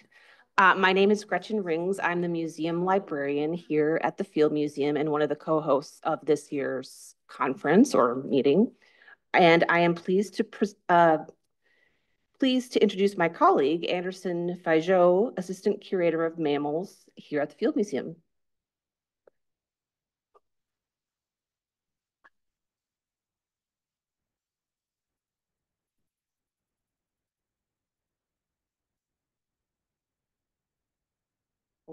So, ready. And as we did in the first half, we'll wait to do questions at the very end. Hi, everyone. It's a very pleasure to be here today and participate in this amazing event, get to know so many different topics and kind of research and what we can do with the BHL. It's just a very privilege to be here. So today I have the honor to talk a little about my research. Before moved to Chicago. I was working in China for 7 years. So I developed a lot of projects related to the Tibetan plateau and how animals can adapt it to high altitudes. So today I'm going to present a little about some of this research. But before that, I found appropriate to introduce a little about the subjects that I'm going to talk by starting to tell what are picas. So it's very common that people come to me associating picas with guinea pig or hamsters, which I guess they are quite overall similar, short ears, short buds. But the truth is, picas are not rodents. They're actually cousins of rabbits and belong to one specific order of mammals called lagomorphs. So they are very interesting in many aspects. And one of them is because in history, picas were well diversified, especially in the 20 million years ago. And we have over 30 genera of picas recognized. But nowadays, we only have one genus that has survived and is the living representative of this amazing group. They were very common in the North Hemisphere. So we had them in Europe, we had in Asia, in North America, even close to Illinois. But nowadays, the picas are mainly in Asia, and 2 species we have in North America. If you guys are familiar with the Rock Mountain area, so you can find picas there. So we have one genus with 34 species. A very interesting thing about picas is of the 34 species, about 40% actually you can find in the Tibetan plateau, which is amazing diverse for a very limited area compared to the whole distribution of the group. They're all herbivores, like the other lagomorphs, and they have a very interesting physiological trait. They are very sensitive to the warming conditions. So in areas that the temperature start to grow higher above 75 Fahrenheit, they actually, population start to reduce. And if the temperature consists for over time, you actually might end up losing that population in warm areas. So because of that, picas has been known to be a very important climate sentinel and help us understand more and track the effects of climate change in the communities. So I was mentioned that picas live mainly in the Tibetan plateau. And I found this map very impressive. It's a topographic map of Asia. And you can see in the core area of Asia, we have this massive block where the average altitude is about 16,000 feet. So it's the highest plateau in the world. And usually when we think about living in high mountains or those who experience, do some hiking, one of the common challenges of survive or even visit those kind of habitats is the low oxygen or low temperature. So those are the common challenges that when we think about survive or living at high elevation, it comes to our mind. But the truth is there are many other challenges that for animals, plants to survive at such a high elevation, they need to overcome. For example, at high elevation, we have a much higher UV radiation than at sea level, and this is related to cancer development. We also have a very short growing season. For example, in the Tibetan, we have only 3 months where there is a growing production. The animals need to eat enough to accumulate enough food to survive through the remaining 9 months. And picas also have another interesting thing is they do not hibernate. So they do not have the advantage of sleeping over the harsh period of the year and come out only during the spring or the summertime. So they need in 3 months to accumulate enough food that they will consume slowly through the next 9 months of the year. And they are also exposed to a very high predator at high elevation. As you can see here, it's a very grassland area, so not much place to hide. And it's funny because when we think about challenges in the high altitudes, we can actually have similar situation compared with desert, with a very short growing season and very exposure without much cover, and also with a life underground, where the oxygen is also very limited. So because of that combination, that triggers to try to understand more how picas could have such a high diversity and be able to successfully colonize and live in the Tibetan plateau. And we early realized we could address this question in many ways, in many aspects. For example, we could explore the morphology. We could explore the ecology of those animals. We could also explore the genetics and physiology. And all of those will provide us different clues for this puzzle. So today, I'm going to present two aspects that we explore and then that we learn about picas is, one is the functional morphology level. So the skull for mammals is a very important piece of information that we can learn so much about it. We can understand the diet, we can have clues about the kind of visual adaptation, we can have clues about the hearing abilities. So because of that, we decided to study how the skull of picas can tell us a little more about how they were able to colonize and diversify and occupy the whole area of the Tibetan Plateau. So this is a complex plot, but the key point is each dot, each symbol represents one different species. And everything red are those species who live exclusively at high elevation. And most of them are exclusively found in the Tibetan Plateau. The position of the plot, the position of the dot, represent a different skull shape. So dots close by to each other, they will mean species have a more similar skull. Dots in extreme of the plot means they'll have a very different skull morphology. And as you can see here, at the very extreme, you have those that live in high elevation, marked as a red. So initially, we were actually expecting a very different result. We were expecting that picas would have a more similar skull since they live in a more similar high altitude environment, in a way that we're expecting some kind of convergence to a very similar kind of habitat. But the result told us a very different story. It shows us that actually those live in the high altitudes evolve a very different skull morphology that kind of reflect the habitat they live. So when we look into a little more about ecology and their distribution, we start to realize that those extreme picas with very different skulls, they actually live in kind of different habitats in the Tibetan Plateau, even though at the superficial level, they look very similar grassland kind of environment. But when we look deeper where they make the burrows, where they make the nest, we start to realize there is a kind of dissimilarity in those species. So for example, this Thomas pica lives in a very rock soil. And it has the most flattened skull among the whole genus. And when we start to look for association between rock soils, burrowing, and skull morphology, we start to realize other groups of vertebrates also have a very similar way to survive in this kind of rock environment. So for example, these lizard also have a very, very flat skull that allow it to get in the small crevices among the rocks.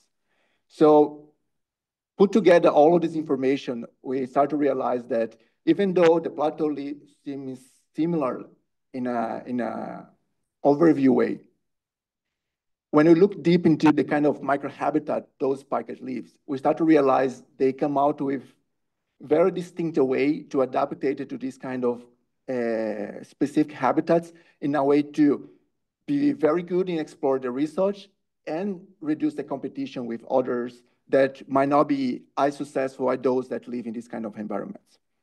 So that started to provide us some clues about how picas could live in and succeed and colonize different aspects of the Tibetan Plateau. But still, we were curious about the different questions.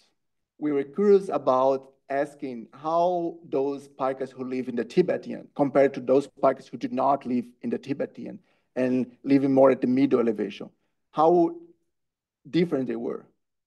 And we answered this question by looking to the genetic adaptations.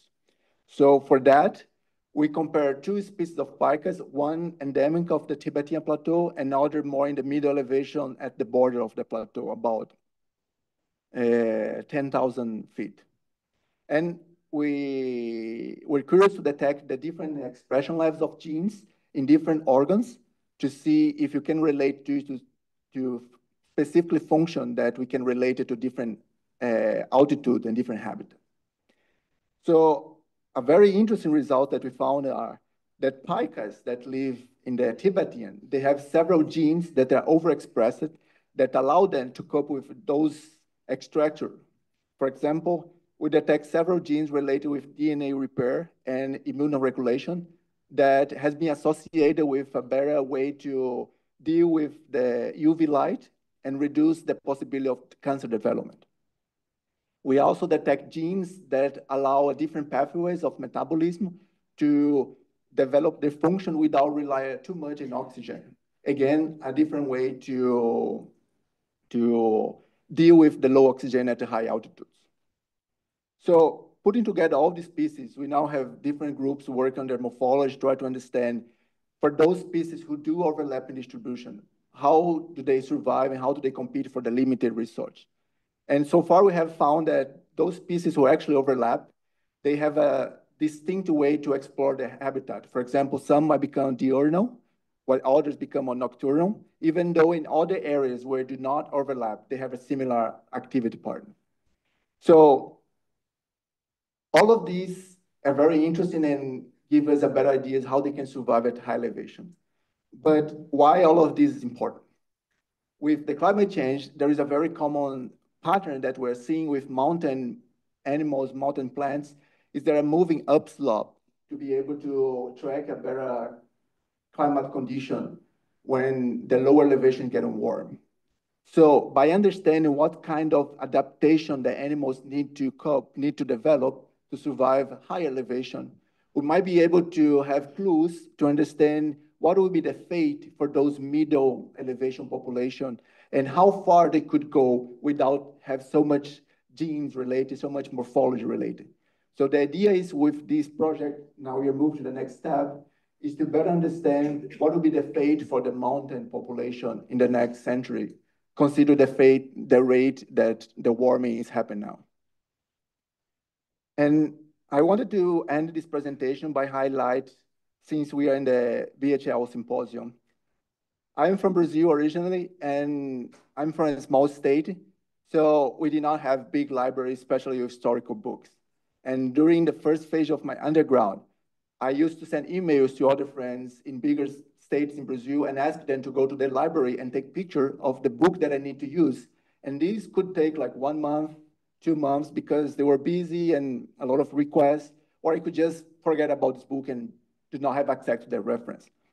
But with the BHL organization and effort to make all of these historical books and recent literature available, everyone now have access to this important information.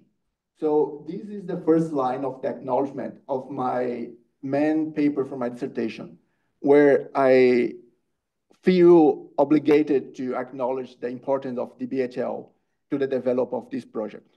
So I want to thank you all for all your work on this and effort to make this information.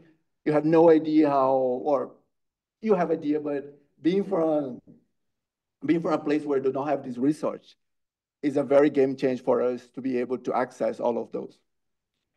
And with that, I thank you all. And I just want to mention that all of this project were possible thanks to an amazing team of my Chinese colleagues and students who were involved. So I will be happy to ask any question after the talks. Thank you very much.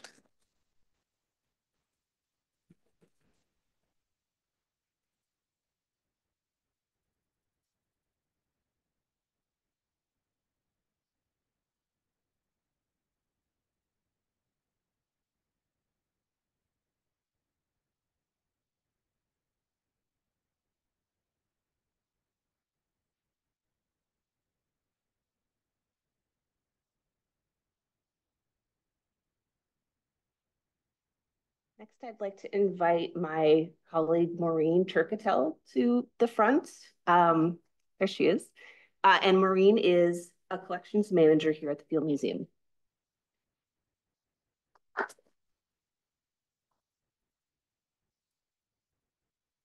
Thank you so much. Good afternoon. So I'm Maureen Turketel. I'm the collections manager of insects here at the Field Museum. I love to brag that it's the largest collection of the museum. And I'm very happy to be here this afternoon to talk to you a little bit about my research and the work that we do here in the collections. So the horseflies belong to the family Tabanidae, and we have about 4,400, 4,500 species described. So that makes them the largest family of blood-sucking insects. They are found pretty much everywhere with a few exceptions. So they're not reported, of course, in the Arctic and Antarctica, also not in Hawaii, Greenland, and Iceland. They are very known because of their painful bite. So the females feed on blood because they need the protein in blood for maturing their eggs, and can also be vector of some blood-borne diseases. But even though this is the most known behavior of horseflies, the males can actually be important pollinators as they feed on nectar and pollen. And some females also will feed on nectar and pollen just for carbs, just like all of us here. Yeah, so that's just to illustrate why their bites are so painful. So they have these very strong mouth parts. The mandibles are really sharp, and they use those mandibles. They do kind of like a side to side and downward motion to slash the skin. And then they have some anticoagulants in their saliva. So they add that saliva to the mix to get the blood flowing. And then after we have a pool of blood laying on top of the skin, they lap that blood with the softer part of their mouth part, which is the labella. So that's very different from a mosquito, for example. Mosquitoes are much nicer. It looks like a hypodermic needle. They go directly for the capillaries. And in addition to the anticoagulants, they have anesthetics. So that's why you only notice them after they go away. The horsefly, you notice the moment that they are biting you. And they use a mixture of visual and chemical cues to find their host. So they're going to detect plumes of carbon dioxide from the respiration. There's still some debate if they are attracted to darker colors or if it's polarized light, but they seem to be attracted to darker colors. So that's why people usually say that when they go out in the summer near water, if you have lighter colors, it's better. Some of the deer flies, they really like the Field Museum blue for some reason. So that's usually what I tell people. Stick with light colors because somehow that works. And the male and the females are very easy to tell apart. Now, when we look in the collections, usually we see females because that's the ones that are easier to collect. But you tell them apart by looking at their face. So the females, they are dichoptic, so they have that space between the eyes. And the males are holoptic, so there's no space between the eyes. These pictures right here, these are very special for me because that's the species that I described during my master's. They belong to the genus Stibasoma, which are some horseflies that are found in the canopy of the Amazonian forest. And I think they're really cute. They resemble bumblebees. And horseflies, usually they are not host specific. So they will feed on blood of pretty much any mammal. But we do have some species that are reported to feed on non-mammal hosts, such this endemic horse of the Amazon, Botryechia ocellata. It is reported to feed only on caiman crocodiles, even when other hosts are around. So usually it's circle in there. It bites right above the eye where the skin's a little bit thinner. And we also have another species, Stenotabanus cretatus, which is also from the Amazon, that is recorded feeding on caimans and anacondas. And we also have 3 genera, at least, of non-blood-feeding horseflies. So this is one of them, Sepsis appendiculata, that's also from Brazil. And we have 2 other genera from the eastern coast of Africa. They have very reduced mouth parts and some unusual morphology. So there's still no consensus of where we should place this group phylogenetically. We don't know if they share some of these morphological characters, but we still don't know if they are convergent. And also, we don't even know if these flies feed as adults at all. Okay. And talking about morphology, we have three traditional subfamilies, and it's based mostly on morphology. So we have the Pangolini, which are the long-tongued horseflies, the Tabonini, which are the big horseflies, and the Chrysopsini, which are mostly the deer flies. This was the first publication using molecular data for horseflies, and the family was well supported as monophyletic. And then later, we had a more comprehensive paper by Morita and collaborators, which investigated the relationships of those subfamilies. And they found out that only two of the subfamilies, Pangolini and Tabonini, were supported as monophyletic. This is a divergence time estimation for the. It is calibrated with the oldest horsefly fossil, which is Eotabonoid urdi, which is 142 million years old. So a significant part of the diversification that we see here for horseflies, they coincide with the Paleocene-Eocene radiation, which resulted in the major lineages of modern mammals. So this might suggest that they switch their preferences from small mammals to large mammals, or even that the earlier lineages of horseflies were feeding on other vertebrates, just like those ones that I was showing that still show that behavior. And the subfamily Chrysopsini was the focus of my PhD research. So we have three tribes. I used molecular data for my PhD, and there's still a lot of work to be done that was not resolved at all. Of course, I picked the most complicated subfamily. So I'm still working on that. At the time, I used traditional Sanger methodology. So now we are really hopeful that phylogenomic methods are going to help us to elucidate these relationships. And that's what I'm working on right now. So I'm currently running the bioinformatics pipeline to assemble the whole genome of a horsefly. So this is going to be the first within the superfamily Tabenomorpha. And I am also testing using ultra-conserved elements. I will test a probe set that was designed for Ostroida, which is another group of flies, because we still don't have a specific probe for horseflies. So I'll try this one, and if it works, it will also show how the methodology can be, applied to several groups in the same order. Oh, yes, and here's just highlighting, I mentioned that the genome is going to be the first within the superfamily, the Tabenomorpha. So most of the genomes that we have available for flies, they are positioned in these two extremes of the Diptera tree of life. So there's this big gap in the middle. So this information will help us understand the evolutionary history of flies in general. For the genomic studies, I need fresh horseflies, so I also do some field work to collect them. Horseflies, unfortunately, don't do very well in labs, so we cannot rear them. So usually what I do, this is one of the methods that I use. It's a Malaise trap. So this one is 6 meters. I have no idea how much that is in feet. And usually they have collecting jars at the top. So it's a dark net. And when insects are trapped, usually they have a tendency to go up towards the light. So at both sides, we have a collecting jar. We can fill them with alcohol. In my case, I like to block them and then catch them with my hand net because I like to preserve them in liquid nitrogen, which is the gold standard for genomic work.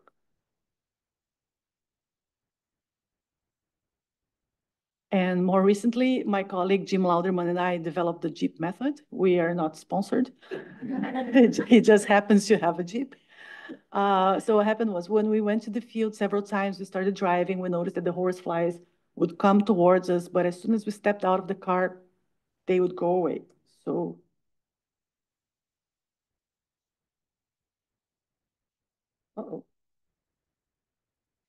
here's what we came up with. Jim drives his Jeep very slowly, and I walk behind it and catch the horseflies. And it works.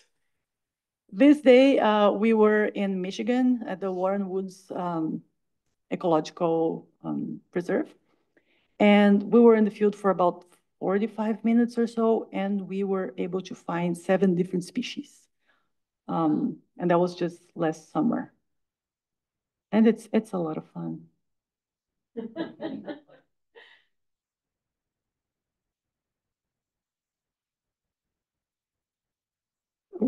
Sorry.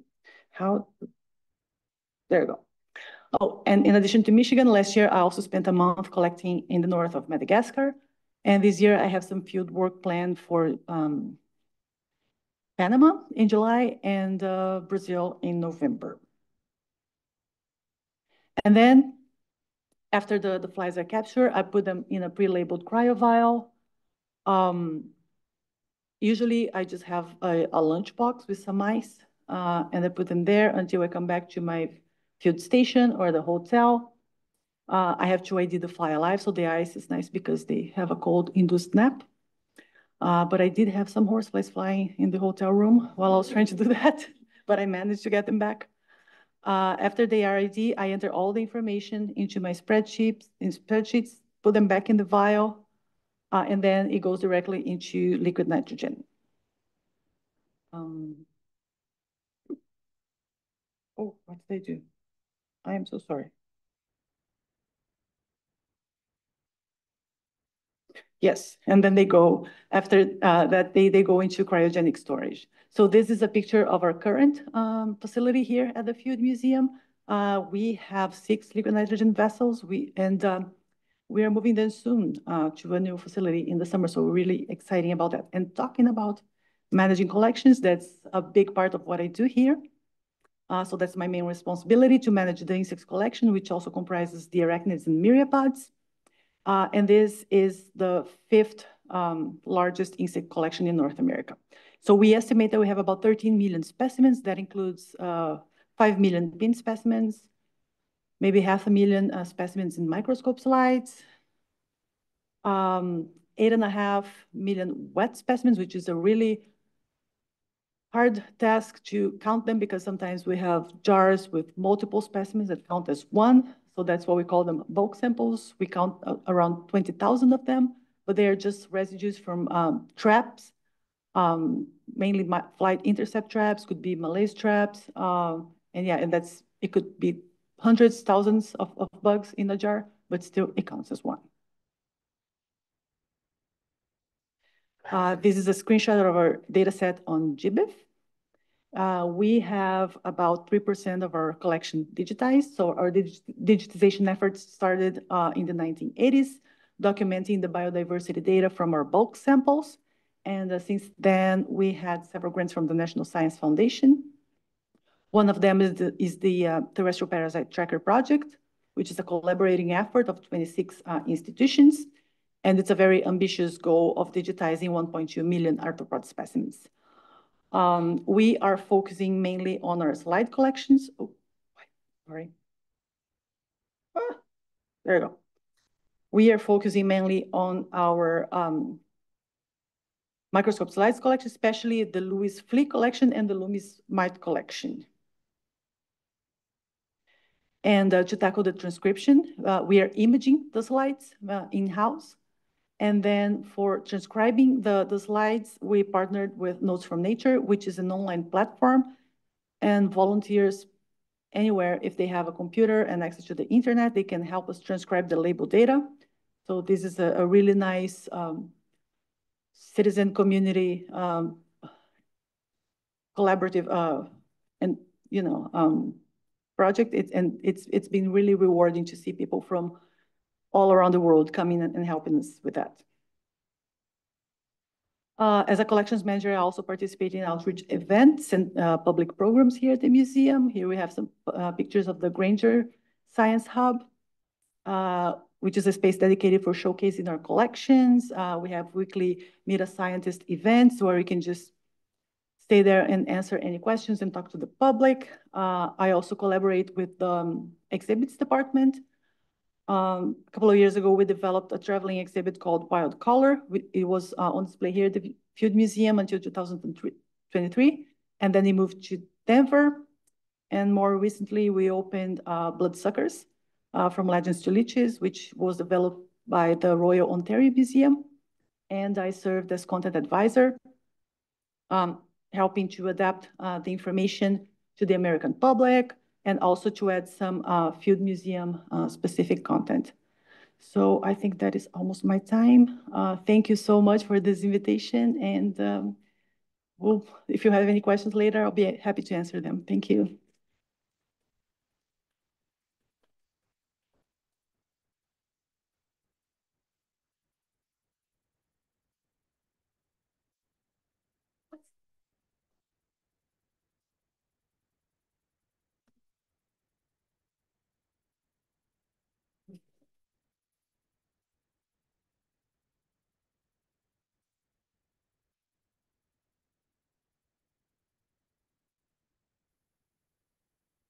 It's my pleasure to introduce our next speaker, Siobhan Leishman. She is chair of the BHL Wiki Working Group.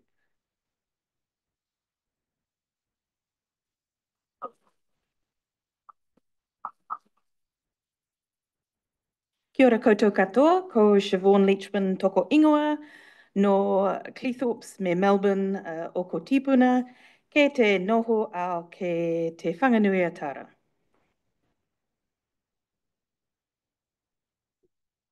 Okay. Let's try this way. Yeah, that works. So that was my mihi, my introduction in Te Reo Māori, the Indigenous language of New Zealand. I've greeted you as a group.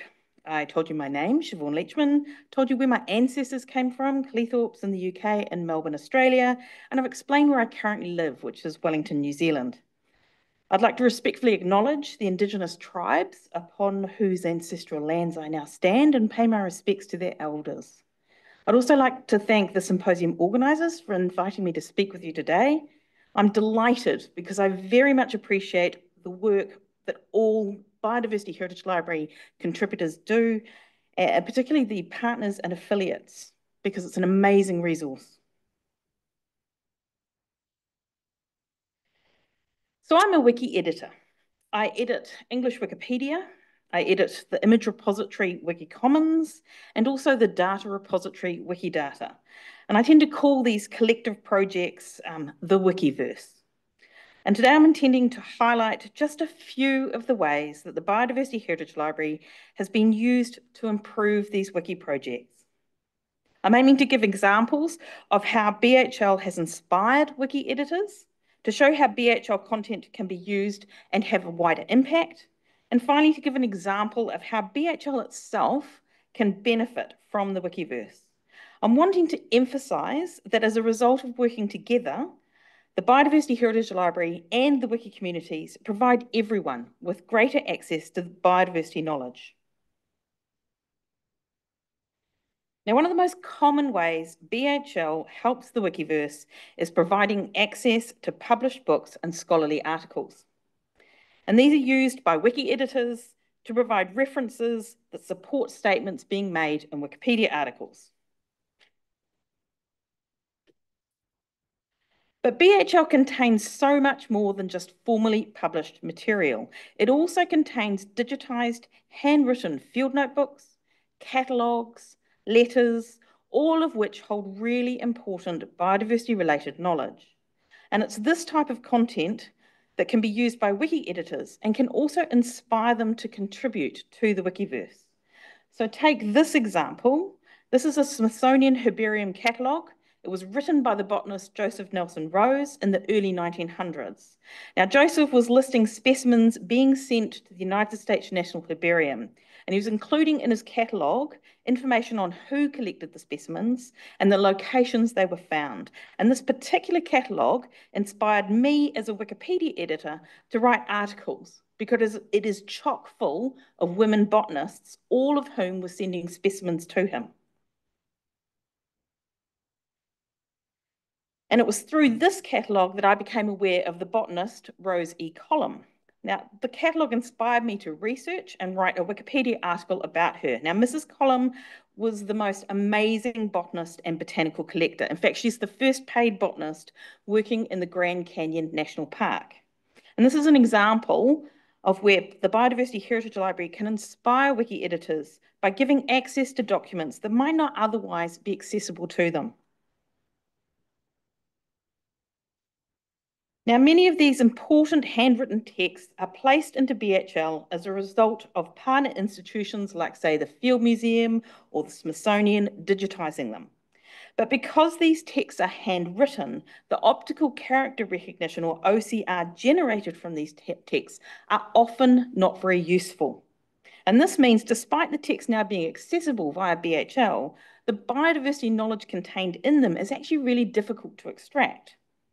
But BHL affiliates and partner organisations not only digitise these resources, some of them run or donate their content to transcription platforms. And this is where citizen scientists and volunteers help transcribe these texts to get basically the text into a machine-readable form. Now, BHL is currently working with these partner organisations to get access to these transcriptions so that they can be added to BHL, replacing the useless OCR and making the information in these texts much more accessible for everyone, including Wikipedians. And this is important because having handwriting transformed to machine-readable text ensures the biodiversity knowledge in BHL can much more easily be searched for and be found. And once the knowledge is found, it can be reused. And in particular, I and other wiki editors are really keen to use this knowledge in Wikipedia, Wikidata, and Wikicommons.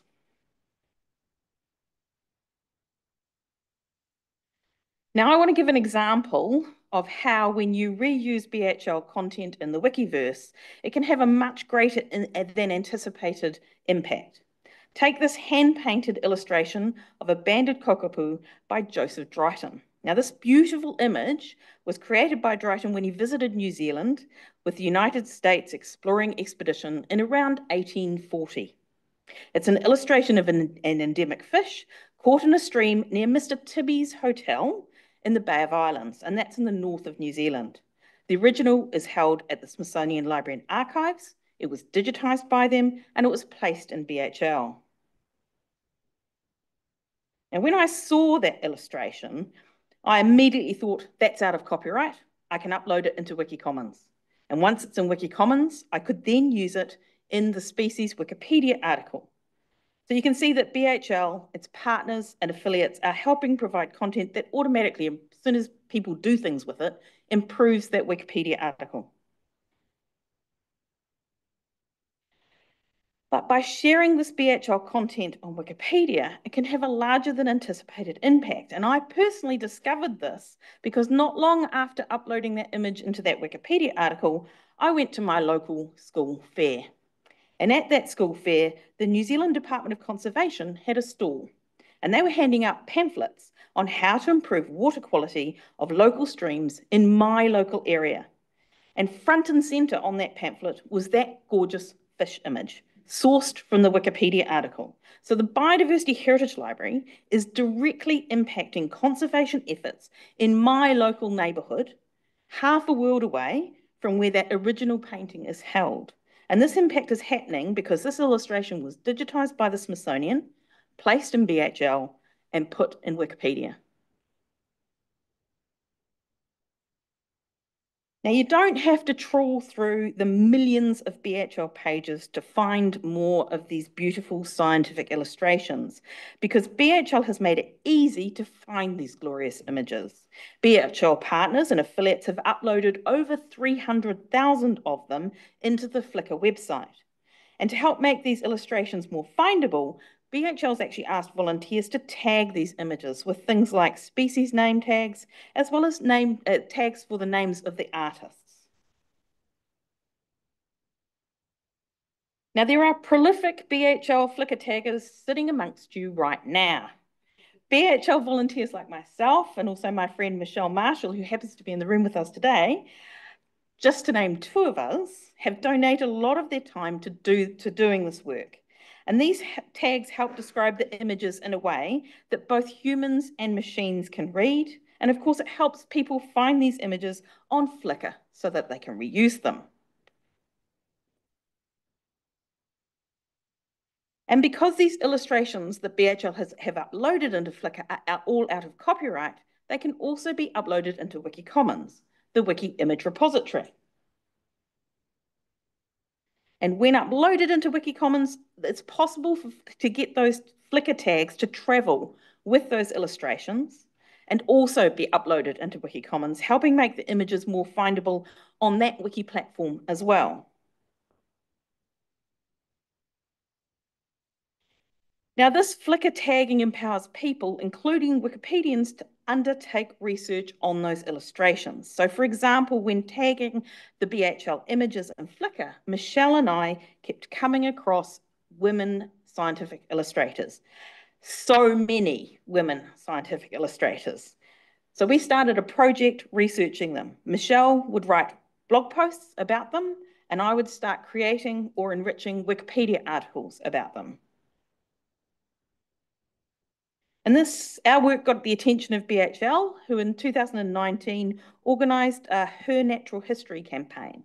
Now, this was a celebration of women in natural history, and as part of this campaign, a Wikipedia editathon was held to improve articles and create articles on women natural history illustrators, collectors, and scientists, acknowledging the amazing work and amazing contributions that these women make or have made. And again, this shows the benefit BHL provides the Wikiverse. BHL supports those researching biodiversity topics, empowers folk to reuse BHL content, in this case in Wikipedia and in WikiCommons. But it isn't just a one-way street, with only BHL helping to improve the Wikiverse. The Biodiversity Heritage Library also directly benefits from wiki engagement. And I want to just give you one example of how. So this slide shows the a BHL creator identifier. BHL generates an identifier for each creator in its catalogue. So authors and also many illustrators will get a creator ID that will help link them, their profile in the BHL catalogue, to their contributions and their content in BHL.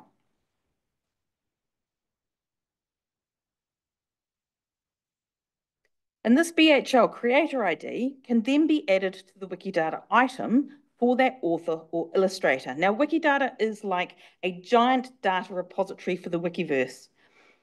Many institutions like BHL allow their identifiers to be added to Wikidata. So libraries, archives, museums, genealogical databases, to name just a few, all allow their identifiers to be added to appropriate Wikidata items.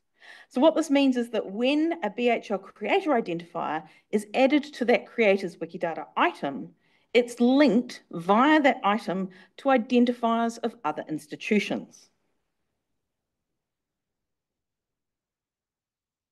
By adding the BHL creator identifier to a Wikidata item for the creator, the Wikidata item can then act as like a crosswalk between the BHL catalogue and other library and archive databases. BHL can take advantage of this by downloading those other identifiers and adding them to their BHL catalogue. So in this way, the Wikiverse is helping to enrich the BHL catalogue, making it easier for those using BHL to find more information about those authors and illustrators. Now, both BHL and the Wikiverse have recognised how important they are to each other. BHL's published a white paper outlining its priorities when engaging with the Wikiverse, and this white paper is helping guide the work of a recently formed collaboration called the BHL Wiki Working Group. And this group aims to add more BHL content to the Wikiverse and also to ensure that BHL obtains the maximum benefit from engaging with these various wiki projects. So in conclusion, I'm hopeful I've given you just a taste of how the symbiotic relationship between Biodiversity Heritage Library and the Wikiverse benefits both organisations. But more importantly, I hope I've helped illustrate that by working together, BHL and the Wikiverse can help expand global access to all sorts of biodiversity knowledge. So thank you, and I look forward to any questions anyone might have at the end of the session.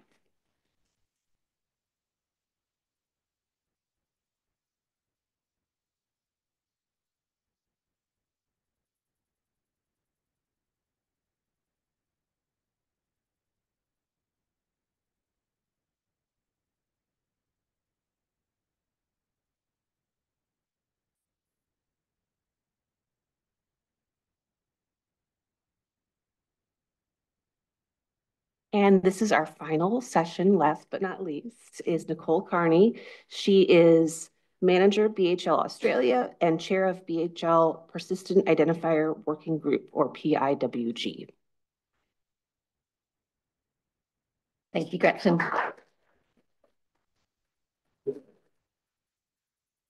Hi, everyone. It's really lovely to be here. Today, I have the honour of speaking to you about the Australian branch of the Biodiversity Heritage Library. I too would like to pay my respects to the First Peoples of the land on which we stand today. I would also like to acknowledge the First Peoples of every part of Australia because I run a national project and this acknowledgement is generally missing from the material that I work with. These are all illustrations that accompany the very first published descriptions of Australian species from the late 1700s and early 1800s. This is a time in our history when the animals and plants of Australia were being discovered for the first time by Europeans. The text that accompanies these illustrations very rarely contains any acknowledgement that there were already a people in Australia who had an extensive knowledge of both the biology and behaviour of these species. The Australian branch of the Biodiversity Heritage Library was launched in 2010 by Ellie Wallace, who many in the room will know. It's nationally funded by the Atlas of Living Australia, and we began operation with just a single organisation, Museums Victoria. Now, Museums Victoria is the largest museum organisation in the Southern Hemisphere with this impressive suite of venues, but this is our library. And I use this photograph a lot when I talk about the Biodiversity Heritage Library because for me, it really captures why the global project exists. Our library at Museums Victoria, like many libraries and museums and herbaria, is closed to the public, hidden away behind the scenes. But behind those doors are incredible treasures. And they, of course, include our librarians, as well as one of Australia's largest and most significant collections of biodiversity heritage and archival materials relating to Australia and the world. One of my absolute favourite publications from that collection that we've digitised with BHL is George Shaw's The Naturalist Miscellany, which was published from 1789 to 1813. It contains published descriptions for over 1,000 species, which were sent back to London from around the world for them to describe as specimens.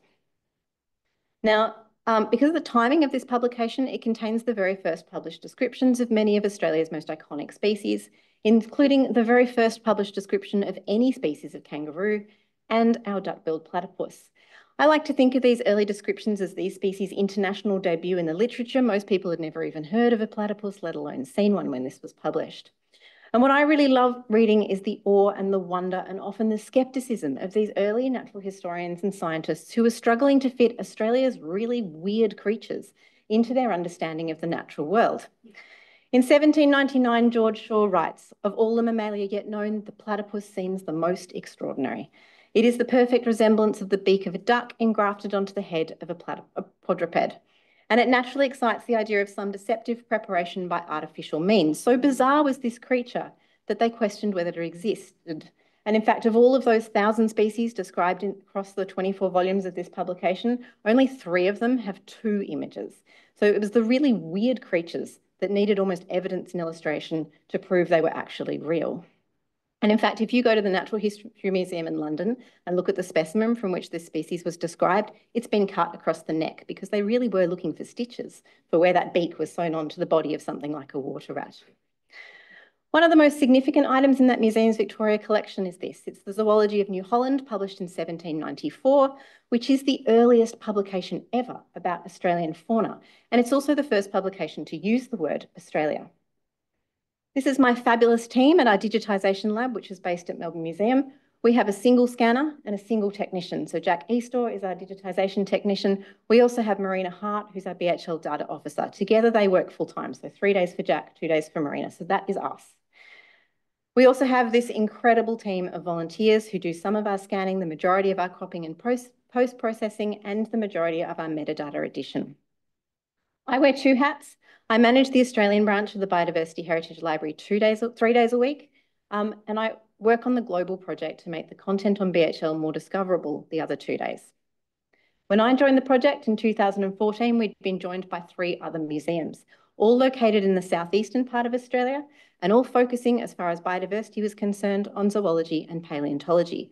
So what struck me when I first joined was that we were missing plants, we were missing most of the country, and we were really focused on large publicly funded institutions. So I wanted to increase the breadth of this project, both geographically, taxonomically, and organisationally. I wanted to know what the biodiversity knowledge of smaller organisations. So since 2014, we've grown considerably. So BHL Australia is now a truly national consortium with 50 organisations contributing their biodiversity heritage. These organisations include every one of our natural history, state and territory natural history museums and herbaria, our royal societies, universities, state libraries, field naturalist clubs, and many natural history publishers. So my desk often looks like this. We have material sent to us from all across the country for us to digitise at our digitisation lab at the Melbourne Museum. Most of what we receive by post are journals and serials. Organisations are not usually terribly comfortable putting their rare and fragile material in the post. But we're really proud to make this journal material available online. Some of it is not available anywhere else on the web, and some of it is quite old. So this, for example, is the 1851 first volume of the Australian Museum Memoirs. Some of our organisations elect to personally deliver material to us.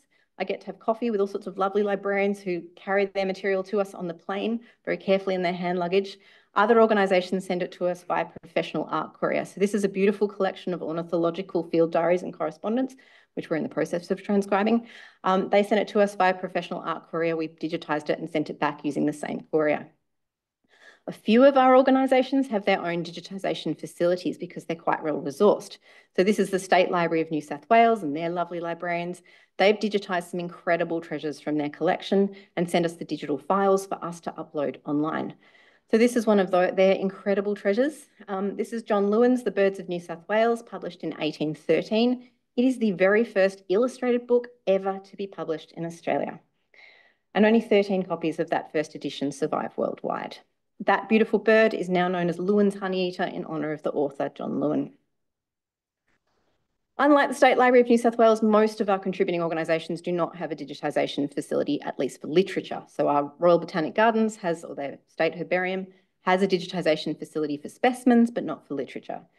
In order to digitise their rare and fragile material, we could do this because we were in their home state. We moved our entire digitisation operation, our staff, volunteers, and our equipment across the city. We had a summer sabbatical at the gardens. We spent 4 months there digitising many of the beautiful rare journals from their collection, as well as some amazing books. This is the oldest volume that we've ever contributed to BHL from an Australian collection. It's a voyage to New Holland in the year 1699. I was very excited about this because I can now say we've digitised material from the 1600s, all the way through to the current day. This is a particularly significant publication in its own right because it is the earliest publication in the world to include illustrations of Australian plants. But we don't just digitise and upload old stuff. We also upload very, very recently published publications.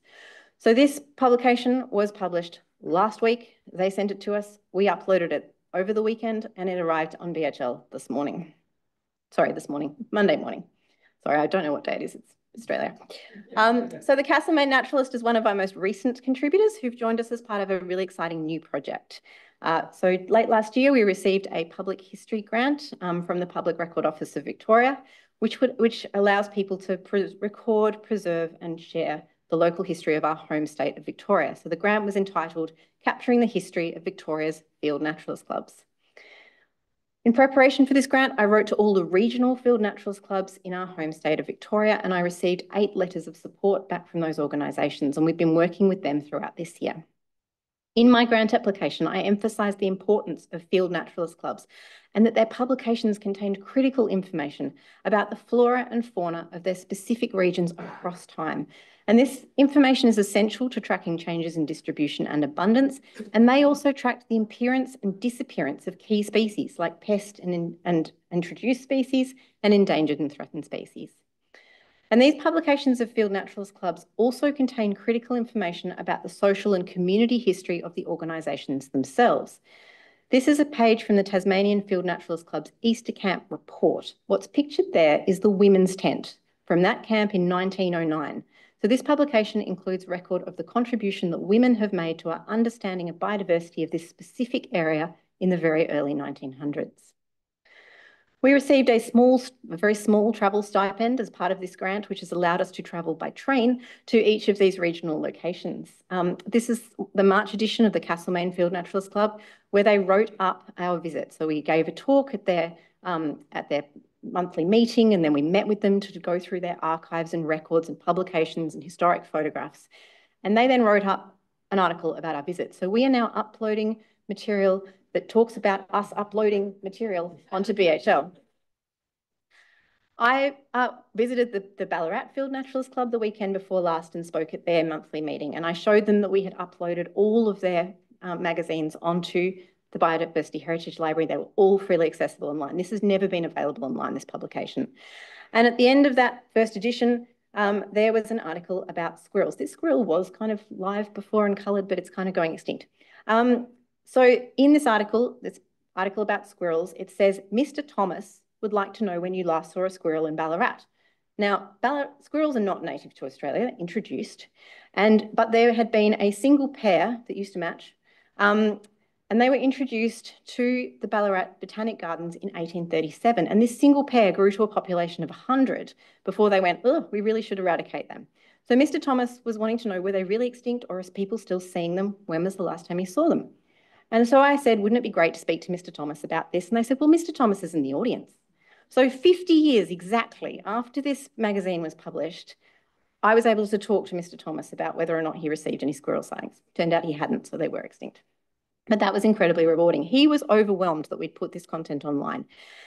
He was also amazed, he and the other people in that organisation were just so grateful that we had also put all the article data in for all of the articles in their magazine, and that those articles were now available not just in the BHL catalogue as searchable items, but also via external search engines.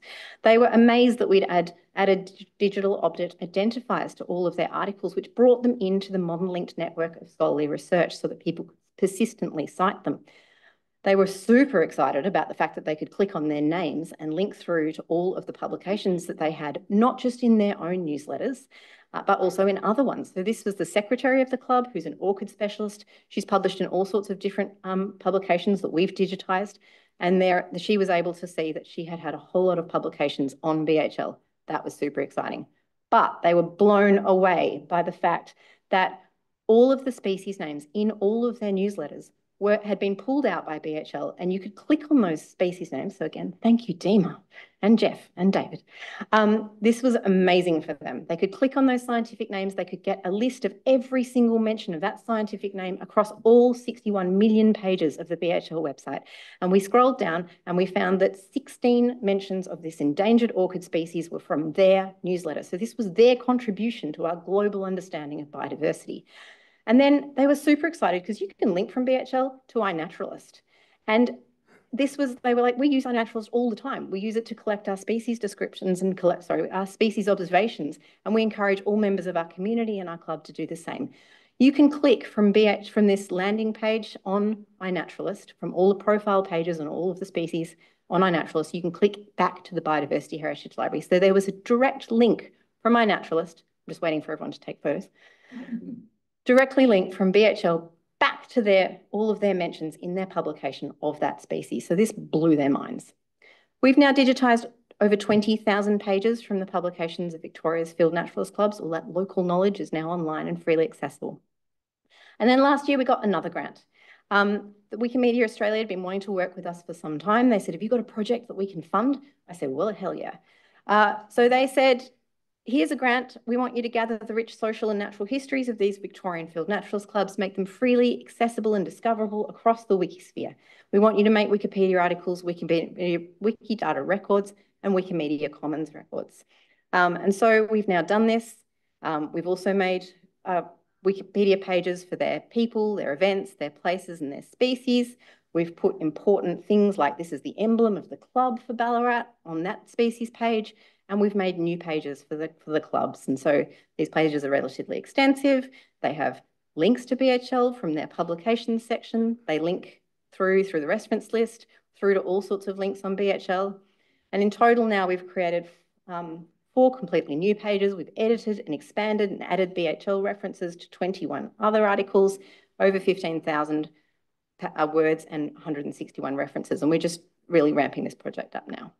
So overall, all of those 50 contributors in BHL Australia have contributed almost 600,000 pages of Australia's biodiversity knowledge, which of course are all now openly accessible online. If you want to know more about BHL Australia, please follow us on Twitter, BHL_AU, or via our LinkedIn page. Thank you very much for listening.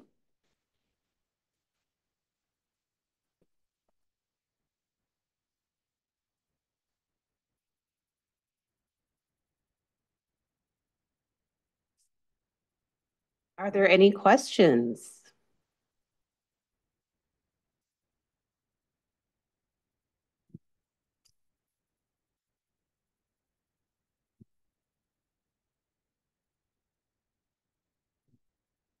Hello, this is a question for Dr. Maureen.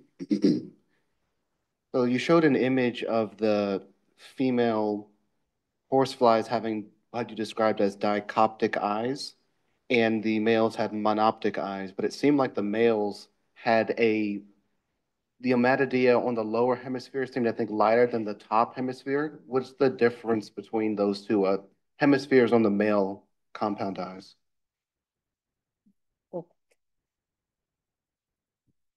That is an excellent question. Yes, so some of the males, I think almost as I mentioned, they are harder to see in collection. They do have a difference in size in ommatidia. We don't really know. For the females, it's usually the same size.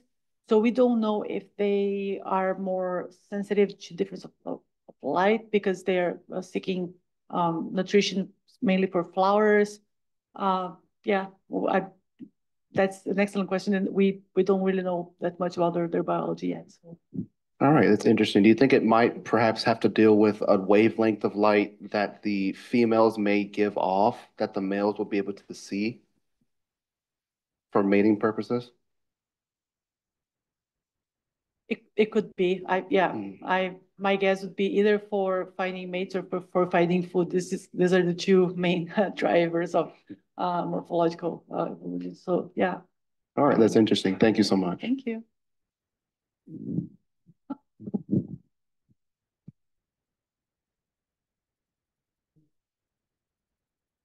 So my question is because the car was ready? Have you tried other colors of car to see if the technique works? That is also a very good question. We don't know. We think it's a mix of the heat of the engine, carbon dioxide of the exhaust, the polarized light, or the color of the hood. GM's car just happens to be red, so that's all what we were using. This summer, we are going into the field and we are trying to get some more cars to test out, including an electric car. So I think it's a combination of factors. But yeah, for some reason, as soon as you start driving, they're just zooming around the car.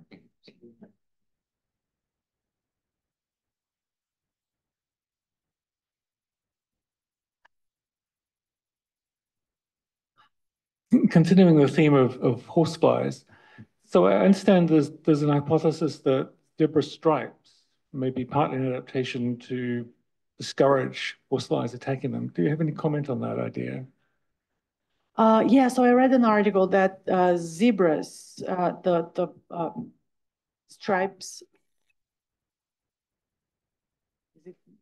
I don't know which ones. We're too close to the.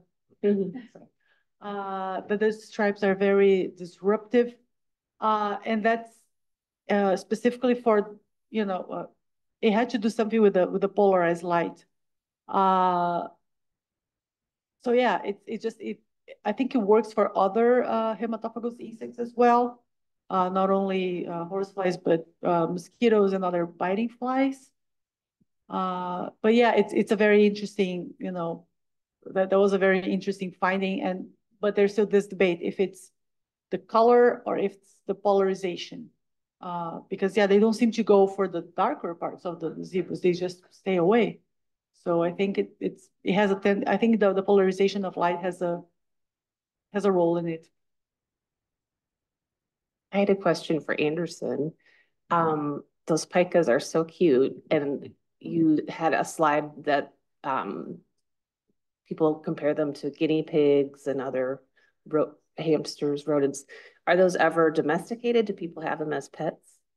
No, not that I know of. I know they are like very hard to keep outside of their alpine kind of habitats, but they are very common there. So when you are driving across the Tibet, you see them crossing the road, and they are very active during the day. But I never heard people domesticated them.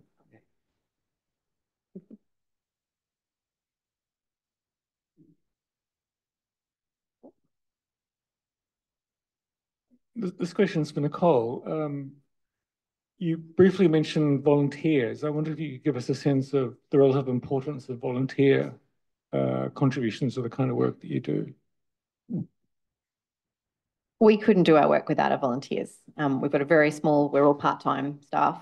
Though some of those volunteers have been with us since the project began in 2010.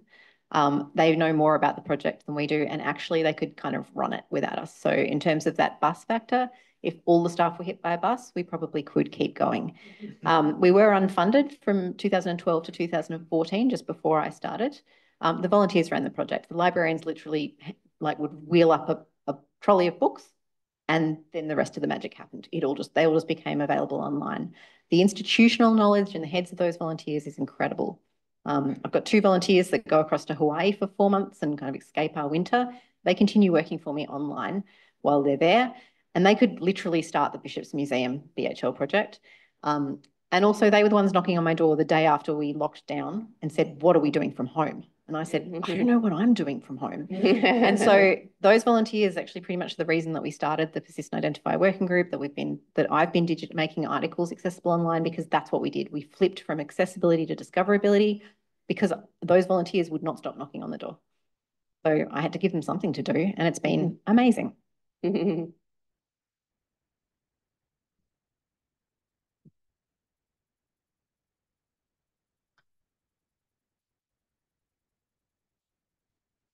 This is more of a comment for you, Nicole. I just wanted to say how impressed I was to see, I know you've told the story before, but just to give you the public congratulations that you were able to very nimbly move your digitization function from one institution across the city, you said, to another, and to camp out for 4 months and to digitize their materials. That would be wonderful. I wish there was a way that we could somehow outsource that digitization function, or to receive all of those materials that you do through the post or through the special couriers to do the digitization. I think that hands-on work that the Museums Victoria is doing is really essential, that you've helped coordinate all that. So thank you.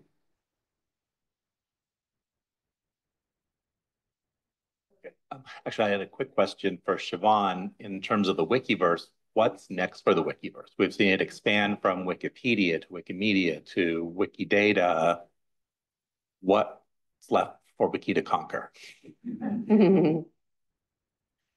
Structured data. So basically, the way I see the BHL, I don't regard it as a book. I regard it as unlinked data.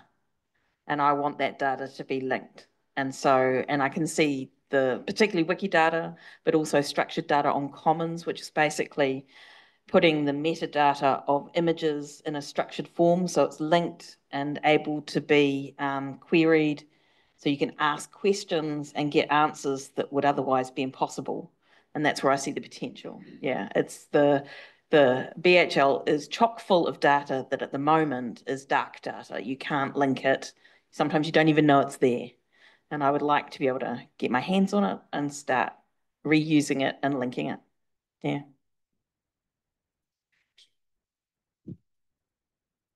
Just a quick question, because I'm not sure, and depending on who's in the room, we have been talking about a Wikimedian in residence, and I was wondering if through the GLAM structure, might there be a way to, I'm not sure formalize is the right word, but sort of drum up this connection between the GLAM world and the natural history collections, so that having a Wikimedian in residence, I'm thinking of We Dig Bio. For those of you who don't know it, it's a 4-day event once a year to around the world. People can join a project virtually and transcribe all different kinds of data.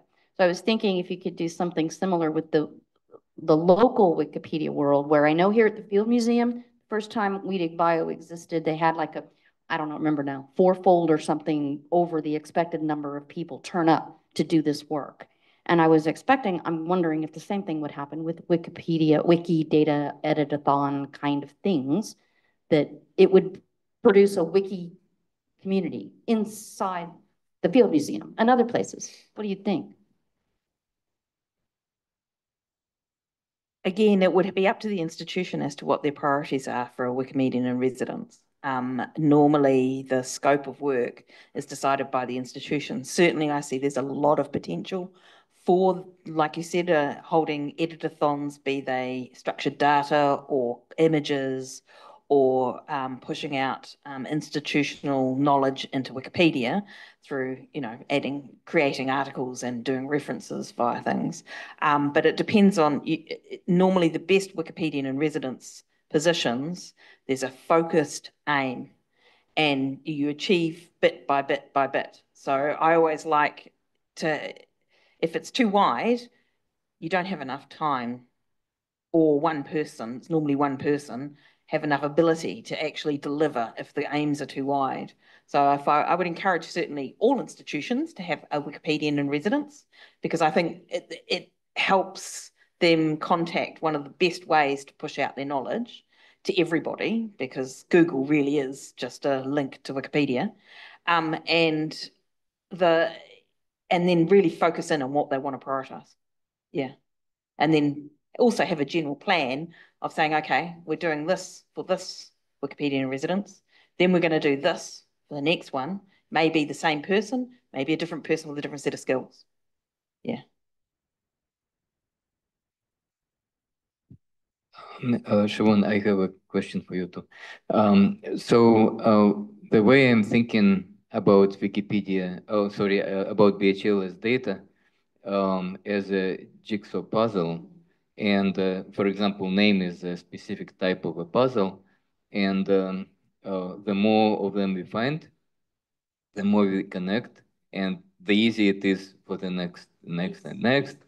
If you agree with this idea, what do you think are next pieces that we need to concentrate on, like our people, geographical things, or time? You know how I just said be quite focused, and in the answer to that question, I'm going to go flip it right over and I'm going to say everything. I want everything to be linked. I'm a link everything. And I find it very difficult when you're talking about linking data in comparison to say, Wikimedian in residence. I want everything linked. So I want, locations, for example, I want the historic names of those locations linked to the current name of that location. I want the multiple versions, name strings of a person to be linked to an identifier, be it an ORCID or a Wikidata item, so that that person is that person and you can link their contributions to them. Species names, same thing. I want the species name and its synonyms to be linked to each other and linked to the BHL publication that's the original description, not just of the current species name, but also the other synonyms and the publications that say this is a synonym, rather than you're talking about the same thing. Yeah, I want it all linked, everything. So sorry, I don't have a narrow focus when it comes to that.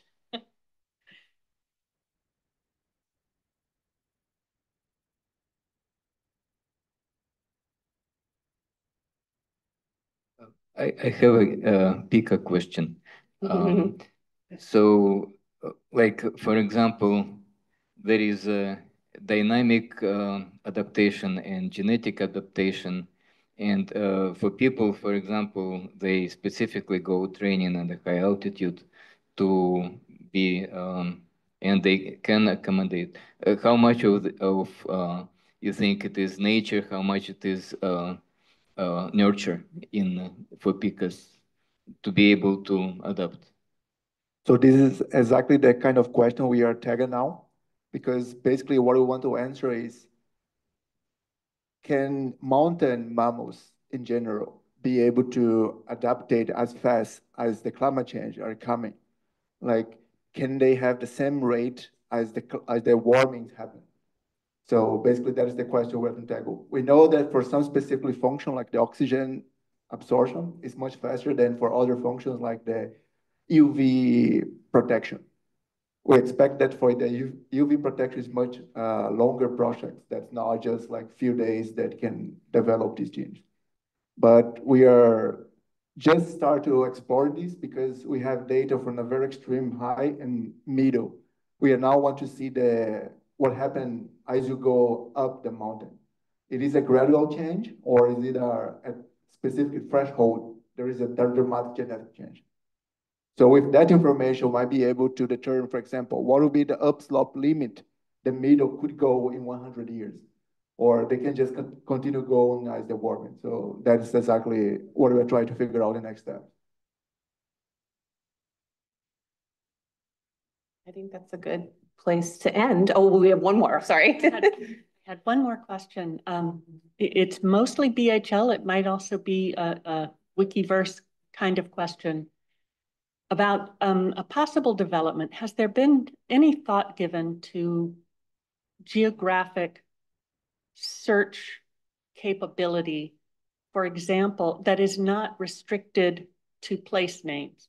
So for example, if you need to, I mean, this is key to biodiversity research, for example, that you might say the southeastern region of Africa, but you would also have to say, you know, Angola, Namibia, Botswana, and then you might also have to name all of the named places, all the cities and towns and parks. But if there were a geospatially referenced way to overlay geospatial information to identify a region and somehow map that in, might that be something, a direction that would be important or valuable for this kind of search? There's to give you one example of how far we've got. So in BioStore, one of the things I've been trying to do is in the BHL text, people often mention latitude and longitude. You can extract that. So if you go to the homepage of BioStore, there's a map, and it's just littered with points where people have been referencing localities. And I mean, the interface is incredibly crude. You can go and click on that, and you can draw a box around region and say, show me the papers in that area. It's a bit similar. I don't know if you come across a project called Journal Map, which is trying to do much the same kind of thing to sort of make it possible to search for literature on all sorts of topics geospatially without requiring Botswana, Mozambique, etc. Yeah. Yeah.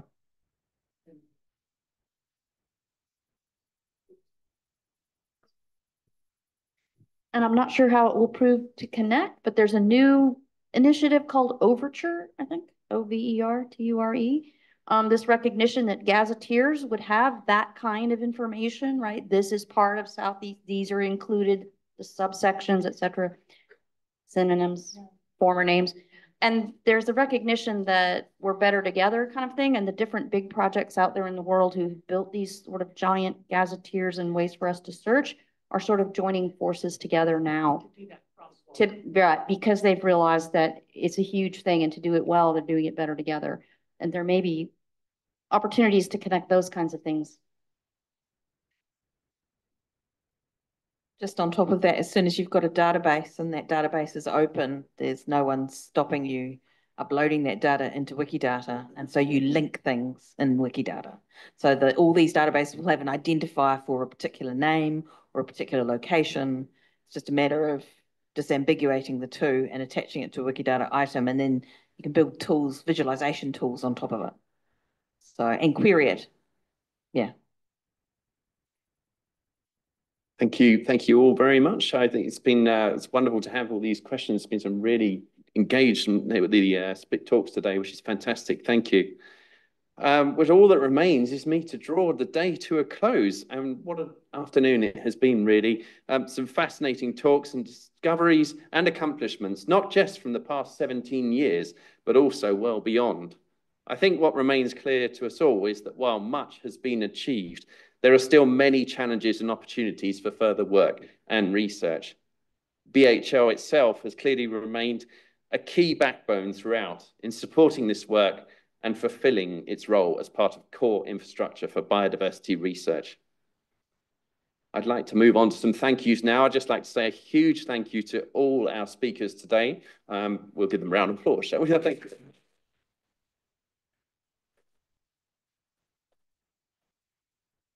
Thanks also to Gretchen Rings here from the Field Museum, and also Leora Segal from the Chicago Botanic Garden for all their co-hosting of the 2024 annual meeting this week here in Chicago. So thank you both.